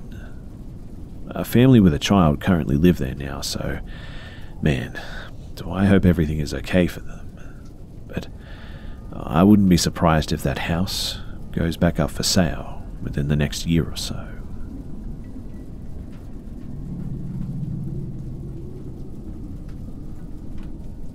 So I hunt, and when I say hunt, I don't mean I sit in a tree stand. I mean I'm the guy out hunting by walking over the entire park with enough on my back to let me sleep at night, sort of comfortably, but little enough that I won't mind dragging 150 pounds of yummy out of the woods. So I'm hunting a fairly large forest somewhere in the northwest corridor of the US. It's not uncommon to run into other people at the edges of the woods. It's fairly uncommon to run into people in the middle of the woods, even during hunting season, unless you're on the trails, which I wasn't, and it's decently common to run into the ruins of buildings from the 1800s there. I happened to be hunting a new valley that I was pretty sure had a crossing in it, so to set the view, I'm sitting on top of a very steep shale slide, looking down into a valley with a creek running through it. Approaching this plateau, there's a knife edge that runs up and down the ridge, but there's really no way to get up to this spot except for the seriously determined, the drunk, and the foolish, without walking up or down the ridge. Getting up here creates quite a noise from the stones sliding on the other stones, which means that I know I have to sit up here for an hour to let things settle back down after I made the ascent. Since it's such a pain in the ass, I left my day pack at the bottom under a pine tree and only had a rifle, binoculars, water, and an energy bar. I'm up here for about 3 hours, glassing this little piss of a stream, just looking for something to cross it, and seeing nothing but squirrels and birds, and I just finally decide to start glazing the opposite hill out of sheer boredom. I'm 90% sure that I chose a poor spot at this state and wasted an afternoon looking at nothing. Such is hunting, though. It's got its really interesting days, and it's got its really boring days. And this is why it's called hunting and not shooting, I suppose. Anyway, as I'm screwing around with the focus on the binoculars, I catch a glimpse of something which almost looks like a person. If they were wearing dark blue clothes and about 4 feet tall. 99% of the time, the day hikers just pass by without realizing that I'm here, even with the blaze orange requirements. Or they just pretend to ignore me. But you'd be amazed how many times someone has almost walked through my stand. This person, though, they weren't moving, which started to make me think that I was wrong. It was just standing there, behind the cover of some low scrub bush and tree branches, and I would have missed it were it not for the colour. I zoom out a bit to try and get my bearings and realise that I'm not looking at a person, but it's actually a collapsed cabin, and I was looking at where the door would be. Except, it really looks like a person, and cabins aren't blue. I move the zoom back into the door and play with the focus for about 5 minutes, and I can't get the person to come back. In fact, the cabin door now has some light from the setting sun visible through the holes in the walls and the roof. Whatever that 4-foot-tall thing was that I was looking at, it had moved. I end up sighing to myself and just think, teenagers, right? And I have that thought and then realize something else. I can hear birds and squirrels and all the other things in the woods which typically go quiet when they notice something, which means that they didn't notice me, but that also means that they didn't notice whatever was in the cabin door a short time ago. I'm doing my best to stay quiet and not move, and whatever it was, it certainly did move. I mean, I would expect everything in the woods to have gone for cover with a teenager crashing through the brush, but the noises almost made it worse. There was something moving in the brush. I started to think that it was the trick of the light since the sun was setting and it was getting to the part of the day when tree stumps look like deer. And I knew I would have to move soon and figured that I might as well just pack up since I still had to get down off the shale and back to the pine tree where I planned to throw a tarp and sleep. At this point, I realized it wasn't dark per se, but it was overcast now. Again, the creepy experience isn't that there's something obviously wrong, it's that everything is so completely normal for what I would expect were I alone. About this time too, a fog rolled into the valley, which the combination of overcast weather conditions, sunset, and a ground fog coming up in the wet low valley signaled that it was definitely time to leave. I checked my safety and put the caps on my glass and reached up to take my orange flag. But the moment that I grabbed the flag, the dread came, and that's the only way that I can describe it. The woods went from animals going home to sleep to full-on, you're screwed. The movement had attracted what I could only describe as 1,000 invisible eyes, which all turned in unison as they noticed me. You ever wonder what a deer feels like in the headlights? Well, this is it. But then, I heard children. I heard children laughing. Not teenagers, not adults, and definitely not women, but full-on 5-year-old kids just laughing like they caught a firefly or something.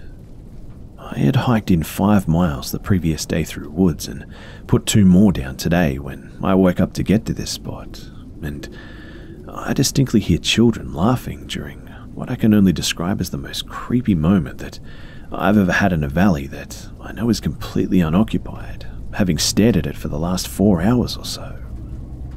I'm pretty sure that my feet only touched the shale 3 times getting down from the knife edge, and I made a ton of noise doing it too. At this point, I just didn't really care though. I grabbed the pack and my flashlight and absolutely full-on fucking rucked it to the next hilltop. I killed my light halfway up the hill too and went to the top of the hill where I just threw down a tarp and unrolled my foam, and there I just sat all night watching the hill that I just came from.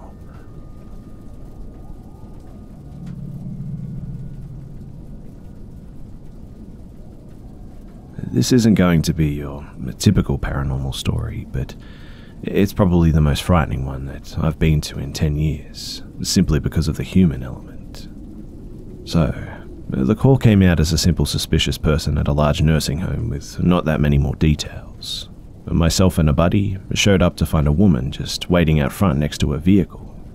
The vehicle was off and she carried a baby with her, maybe 3 years old, but still with those cherubic baby angel cheeks. The administrator tells me the woman in question, whom I'll refer to as Tracy, is a contracted worker for them. a sort of nurse who comes in from time to time to help out with their elderly patients. She shows up on her day off and starts talking to this elderly gentleman, Joe. Tracy places her baby in Joe's lap and wheels him out of the facility, with Joe screaming the whole time. But they stop her and she gets mad because they're holding her grandfather hostage and she just wants to take him for a walk. Only thing is, Joe is not related to Tracy and is a retired cop himself. But Tracy then gets distracted and tries stealing medication and scratches another nurse when they stop her. By all accounts, not 6 hours earlier, Tracy was just an ordinary woman. She went to work without complaint, seemed happy, and then just went home. No history of drug use, no history of mental illness. The facility was reluctant to pursue charges due to the sudden abrupt shift in her personality, in fact.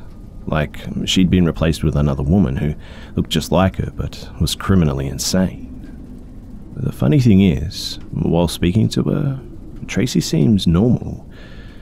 She tells me in a very calm and obviously not crazy voice what she's doing and why. She gives me all the information and doesn't cause any problems or give me reason to take her into custody. I mean, Joe didn't want to press charges and the facility declined as well. The only thing giving me cause that something was wrong was Tracy insisting Joe was her grandfather, which we proved that she was not. My only other recourse was a sort of emergency custody order, mental health, but I really had no reason to do so. I mean, her son looked well cared for, so we elected to call for family to arrive. Her father showed up and confirmed that Tracy was okay. She didn't take drugs and had never complained about mental health or physical ailments that would lead us to believe that something was wrong. I even spoke to a magistrate about securing charges to get her treated, since she refused to do so on her own, but he declined right off. The only option we had was the father trying to get a custody order against her. He took a few minutes speaking to her before pulling me aside, saying, "I can tell you that that woman looks like my daughter, but that's not my daughter."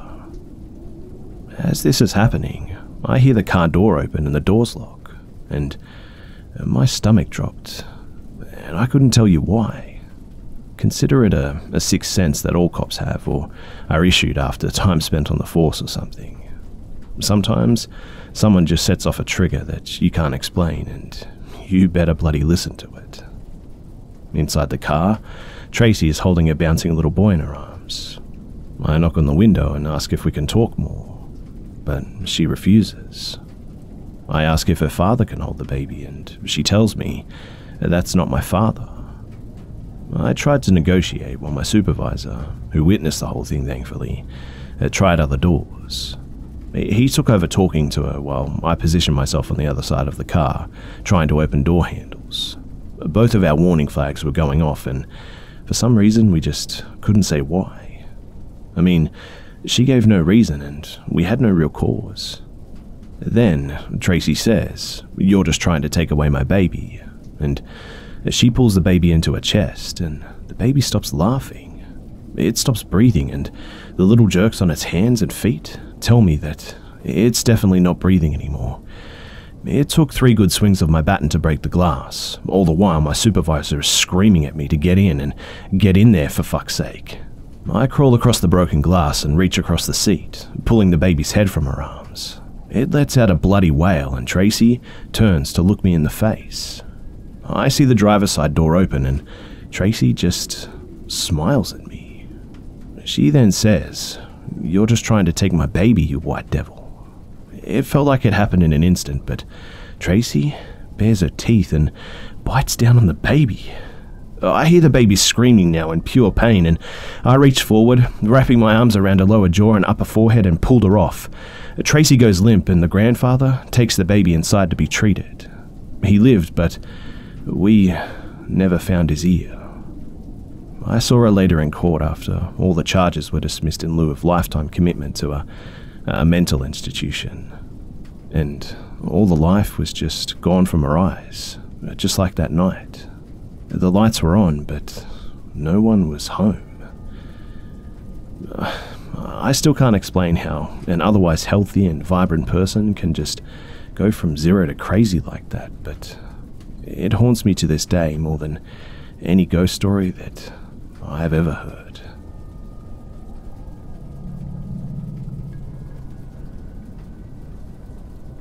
So, this story takes place around the time of the housing crisis back in 2008 or so. I was in high school at the time, and a buddy, I'll call Eric, and myself, we would do some urban exploring by sneaking into empty homes, abandoned and foreclosed. Of course, we do these explorations in the dead of night to avoid any trouble with the law and all that. I can't give away the location because, well, people now live there, and I really just have no scientific rational explanation for what happened. But I know what I saw and heard, so I'd like to share it with you all. So, we set out around 12 AM just like we would any night. About an hour or so in, we find a house that I often saw on my walks to school. As we walk up to the house, we scan for anyone, and then we make our way down the large driveway that leads into the backyard of the house. The first thing I noticed is how tall the grass was, like it hadn't been mowed in quite some time, months I'd say. And then I noticed a smaller house further near the back of the property. We told ourselves that we'd check that house out once we explored the bigger one that was.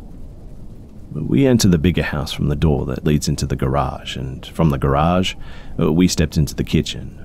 And believe it or not, the doors were unlocked. When we enter the kitchen, we see that the house was almost pitch black, and we can only see a few feet ahead, thanks to the streetlights. So, I used my only light source at the time, a cheap flip phone with the screen brightness on max. We start our exploration down the hallway and check out each room, 5 in total counting the 2 living rooms. Eric is close behind me as we walk our way through each room and eventually back to the kitchen. Once in the kitchen, we chat about how nice the house is and its size, given the area it's in, much bigger than the surrounding houses. As we're talking, I notice a metal decoration hanging above the kitchen doorway.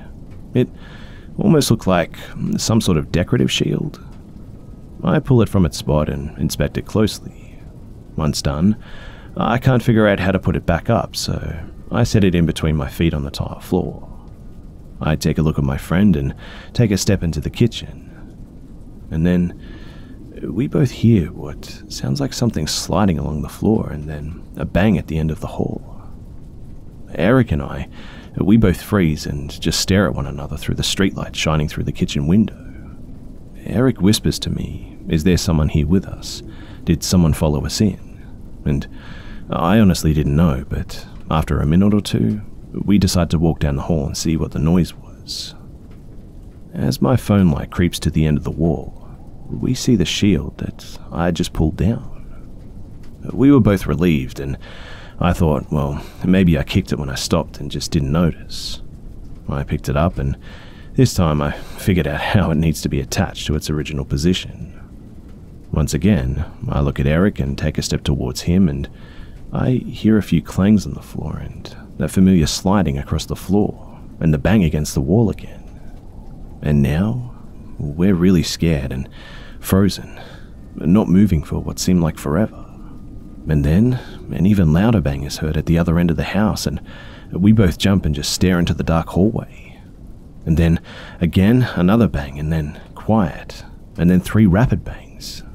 Someone was thrashing around in the very last room in the house, and we didn't know what the hell to do. Determined not to let this person scare us, we run towards the last room and confront this asshole, but when we get there, there's nothing, and no one. The room was completely empty. But how and who? We were sure that it was coming from this room, and there's no way whoever it was just slipped by us. I mean, the room had a sliding glass door leading into the backyard, but it was locked from the inside. And then, before we can gather our thoughts and ask each other what the hell was happening, there's more banging, and this time from the kitchen. Scared out of my mind, we both agree that it's just time to leave. We make our way through the back door in the room and finally to the street, all while checking over our shoulders to ensure that no one was going to come running out of the house after us. And no one came, and the neighborhood was quiet. Eric and I just start our walk home, talking about the house, when Eric notices that his pocket knife is missing. He then turns his pocket inside out to show me that he isn't joking too. We stop and he keeps telling me that we have to go back for it since it's his favorite one. Frustrated, I ask him, how did you lose it? It's your favorite knife. He assures me though that he never removed it from his pocket and has no idea how it could have been just removed like that. In the end, I agree to go with him and find it, and we make it halfway up the street when Eric tells me that his back feels like it's on fire. I can see that it's really bothering him too because of the expression of pain on his face. He asks me to lift his shirt and look at what could be causing the burning sensation. And I lift his shirt and quickly notice 3 really large scratches just starting from his right shoulder blade, going all the way down to his left hip, and then from his left hip across to his right hip. I tell him this, and he immediately says that he thinks the house is haunted, but he still wants to go and get his knife. I'm scared, but I'm not going to let him go alone, so we make our way back into the house and immediately hear that banging noise again. But we made a pact with each other that we would not run, no matter what happened. We begin our search for the knife, looking high and low, all the while hearing banging, and now things are being thrown across the room. Of course, I'm scared shitless, and I want to leave, but we haven't found the knife yet. We do one pass through the entire house, and we end up in the kitchen. In the kitchen, there's an entrance to the second living room that you can see from the backyard. And in that room, there's one piece of furniture, a hutch. Now, we had already checked this room since it's near our point of entrance, and we found nothing. But we decided one more pass through the room wouldn't hurt. I make my way into the dark room and let my light lead me to the hutch. And there it is. On the hutch, we found the knife. But we for sure checked this room and the hutch before. Either way, he didn't hesitate for a moment, and he grabbed the knife and we just hightailed it out through the garage and back onto the street. But this is far from the end of the story. So we make our way to our homes, but the entire week we couldn't stop talking about the house and what was going on in there. We kind of brushed it off and didn't believe that there was not some sort of explanation, so we actually ended up going back. But this time, we bring 3 friends with us because they wanted to see this haunted house. While walking through the backyard, I can't explain it, but for some reason, I wanted to get a closer look at the back of the house. I start making my way towards the house, but I start to feel really scared, a feeling of dread that just came out of nowhere. I turn away from the house and start my way back up to the group, but out of the corner of my eye, I saw something leap from the bushes. Some sort of dark figure leaped from the bushes and into the tall grass that I mentioned earlier. But when I gave it my full attention, it was just gone. I stared at the bushes for a moment, a little confused, but kind of brushed it off. I did mention it to the group when I caught up with them too, but it was quickly dismissed as just some sort of animal or something. We entered through the garage door, and this time we noticed a white bookshelf full of light bulbs in the garage. The bookshelf was probably about 5 feet high and 3 feet wide and completely filled with packaged light bulbs. We study it for a moment and make our way into the kitchen, with Eric leading and me in the back. I enter last and shut the kitchen and garage door behind me. As soon as I release the doorknob though, we hear what sounded like someone in the garage breaking all the light bulbs on the bookshelf. Stunned, I remember my heart beating a mile a minute, waiting for whatever the hell it was to just start trying to fight its way into the kitchen. But nothing came, and Eric finally said, "I guess we're not going back now." We make our way to the very last room in the house, the same room that Eric and I had exited through the last time that we were there. And whatever it was, it did not disappoint. Random objects were being thrown against the wall in front of. We could hear loud banging all throughout the dark house, like there were people fighting in the damn house. One of the friends decides that he's just had enough and opens the glass door to the backyard, and the four of us start making our way through to the backyard too. I turn around to wait for Eric, and he was not moving. He was just kind of caught in a daze, standing in front of an unhinged door that was propped against the wall for support. Eric was staring down the hallway as if waiting for something. I had to call his name 3 times before he realized that we were leaving. He stepped forward, and before my eyes, it looked as though someone tried to throw the unhinged door on top of him. Eric jumped out of the way just in time and started towards me, scared out of his wits. The other 3 are already almost to the street, so we both just keep up the pace and catch up with them. As soon as we reached the street, one of the friends kept telling us just how messed up that house was. You could actually see the look of terror on his face too as he expressed his feelings about the place. He then mentions a burning feeling going up his calf. And sure enough, he's got those same damn scratches starting from his ankle and stopping midway through his calf. Just before we split up to go home, the 3 of them, they just swear off that place, and that was pretty much the last time that those 3 friends spoke to us. But there's a little bit more to this story yet. We ended up going to the house a few more times after that, but nothing absolutely memorable happened. We heard the knocks and the bangs and whatnot, but it wasn't until we took Eric's, and I'll call him Derek for clarity and privacy, obviously, Eric's older brother, that it got really crazy. But by this time, we visited the house a few times and had become numb to the banging and throwing. We found it more amusing than anything, like, check this place out, it's haunted. This time, though, it got way more aggressive.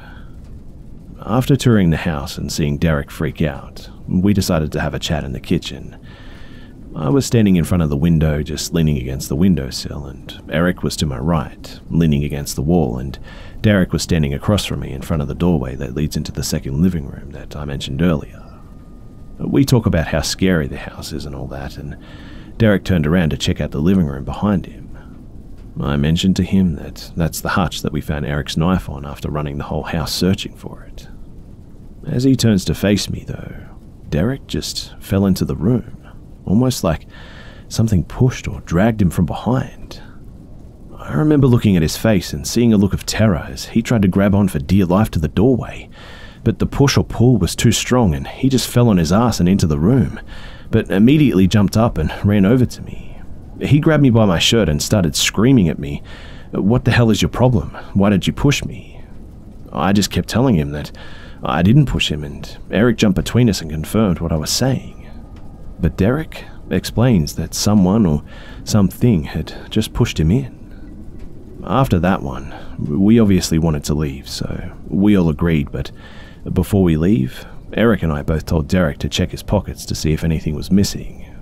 And, of course, his pocket knife is now missing too. But it's okay, right? I mean, we found the last one, and we'll find this one too. We searched the whole house and nothing, which, mind you, was kind of expected. But now it's time to check the hutch again. The first pass, there was nothing. Second pass, nothing. Third, nothing. Okay, so now this knife is really gone. Derek wants one more pass through the house, and we agree, and we make it to the far room with no luck.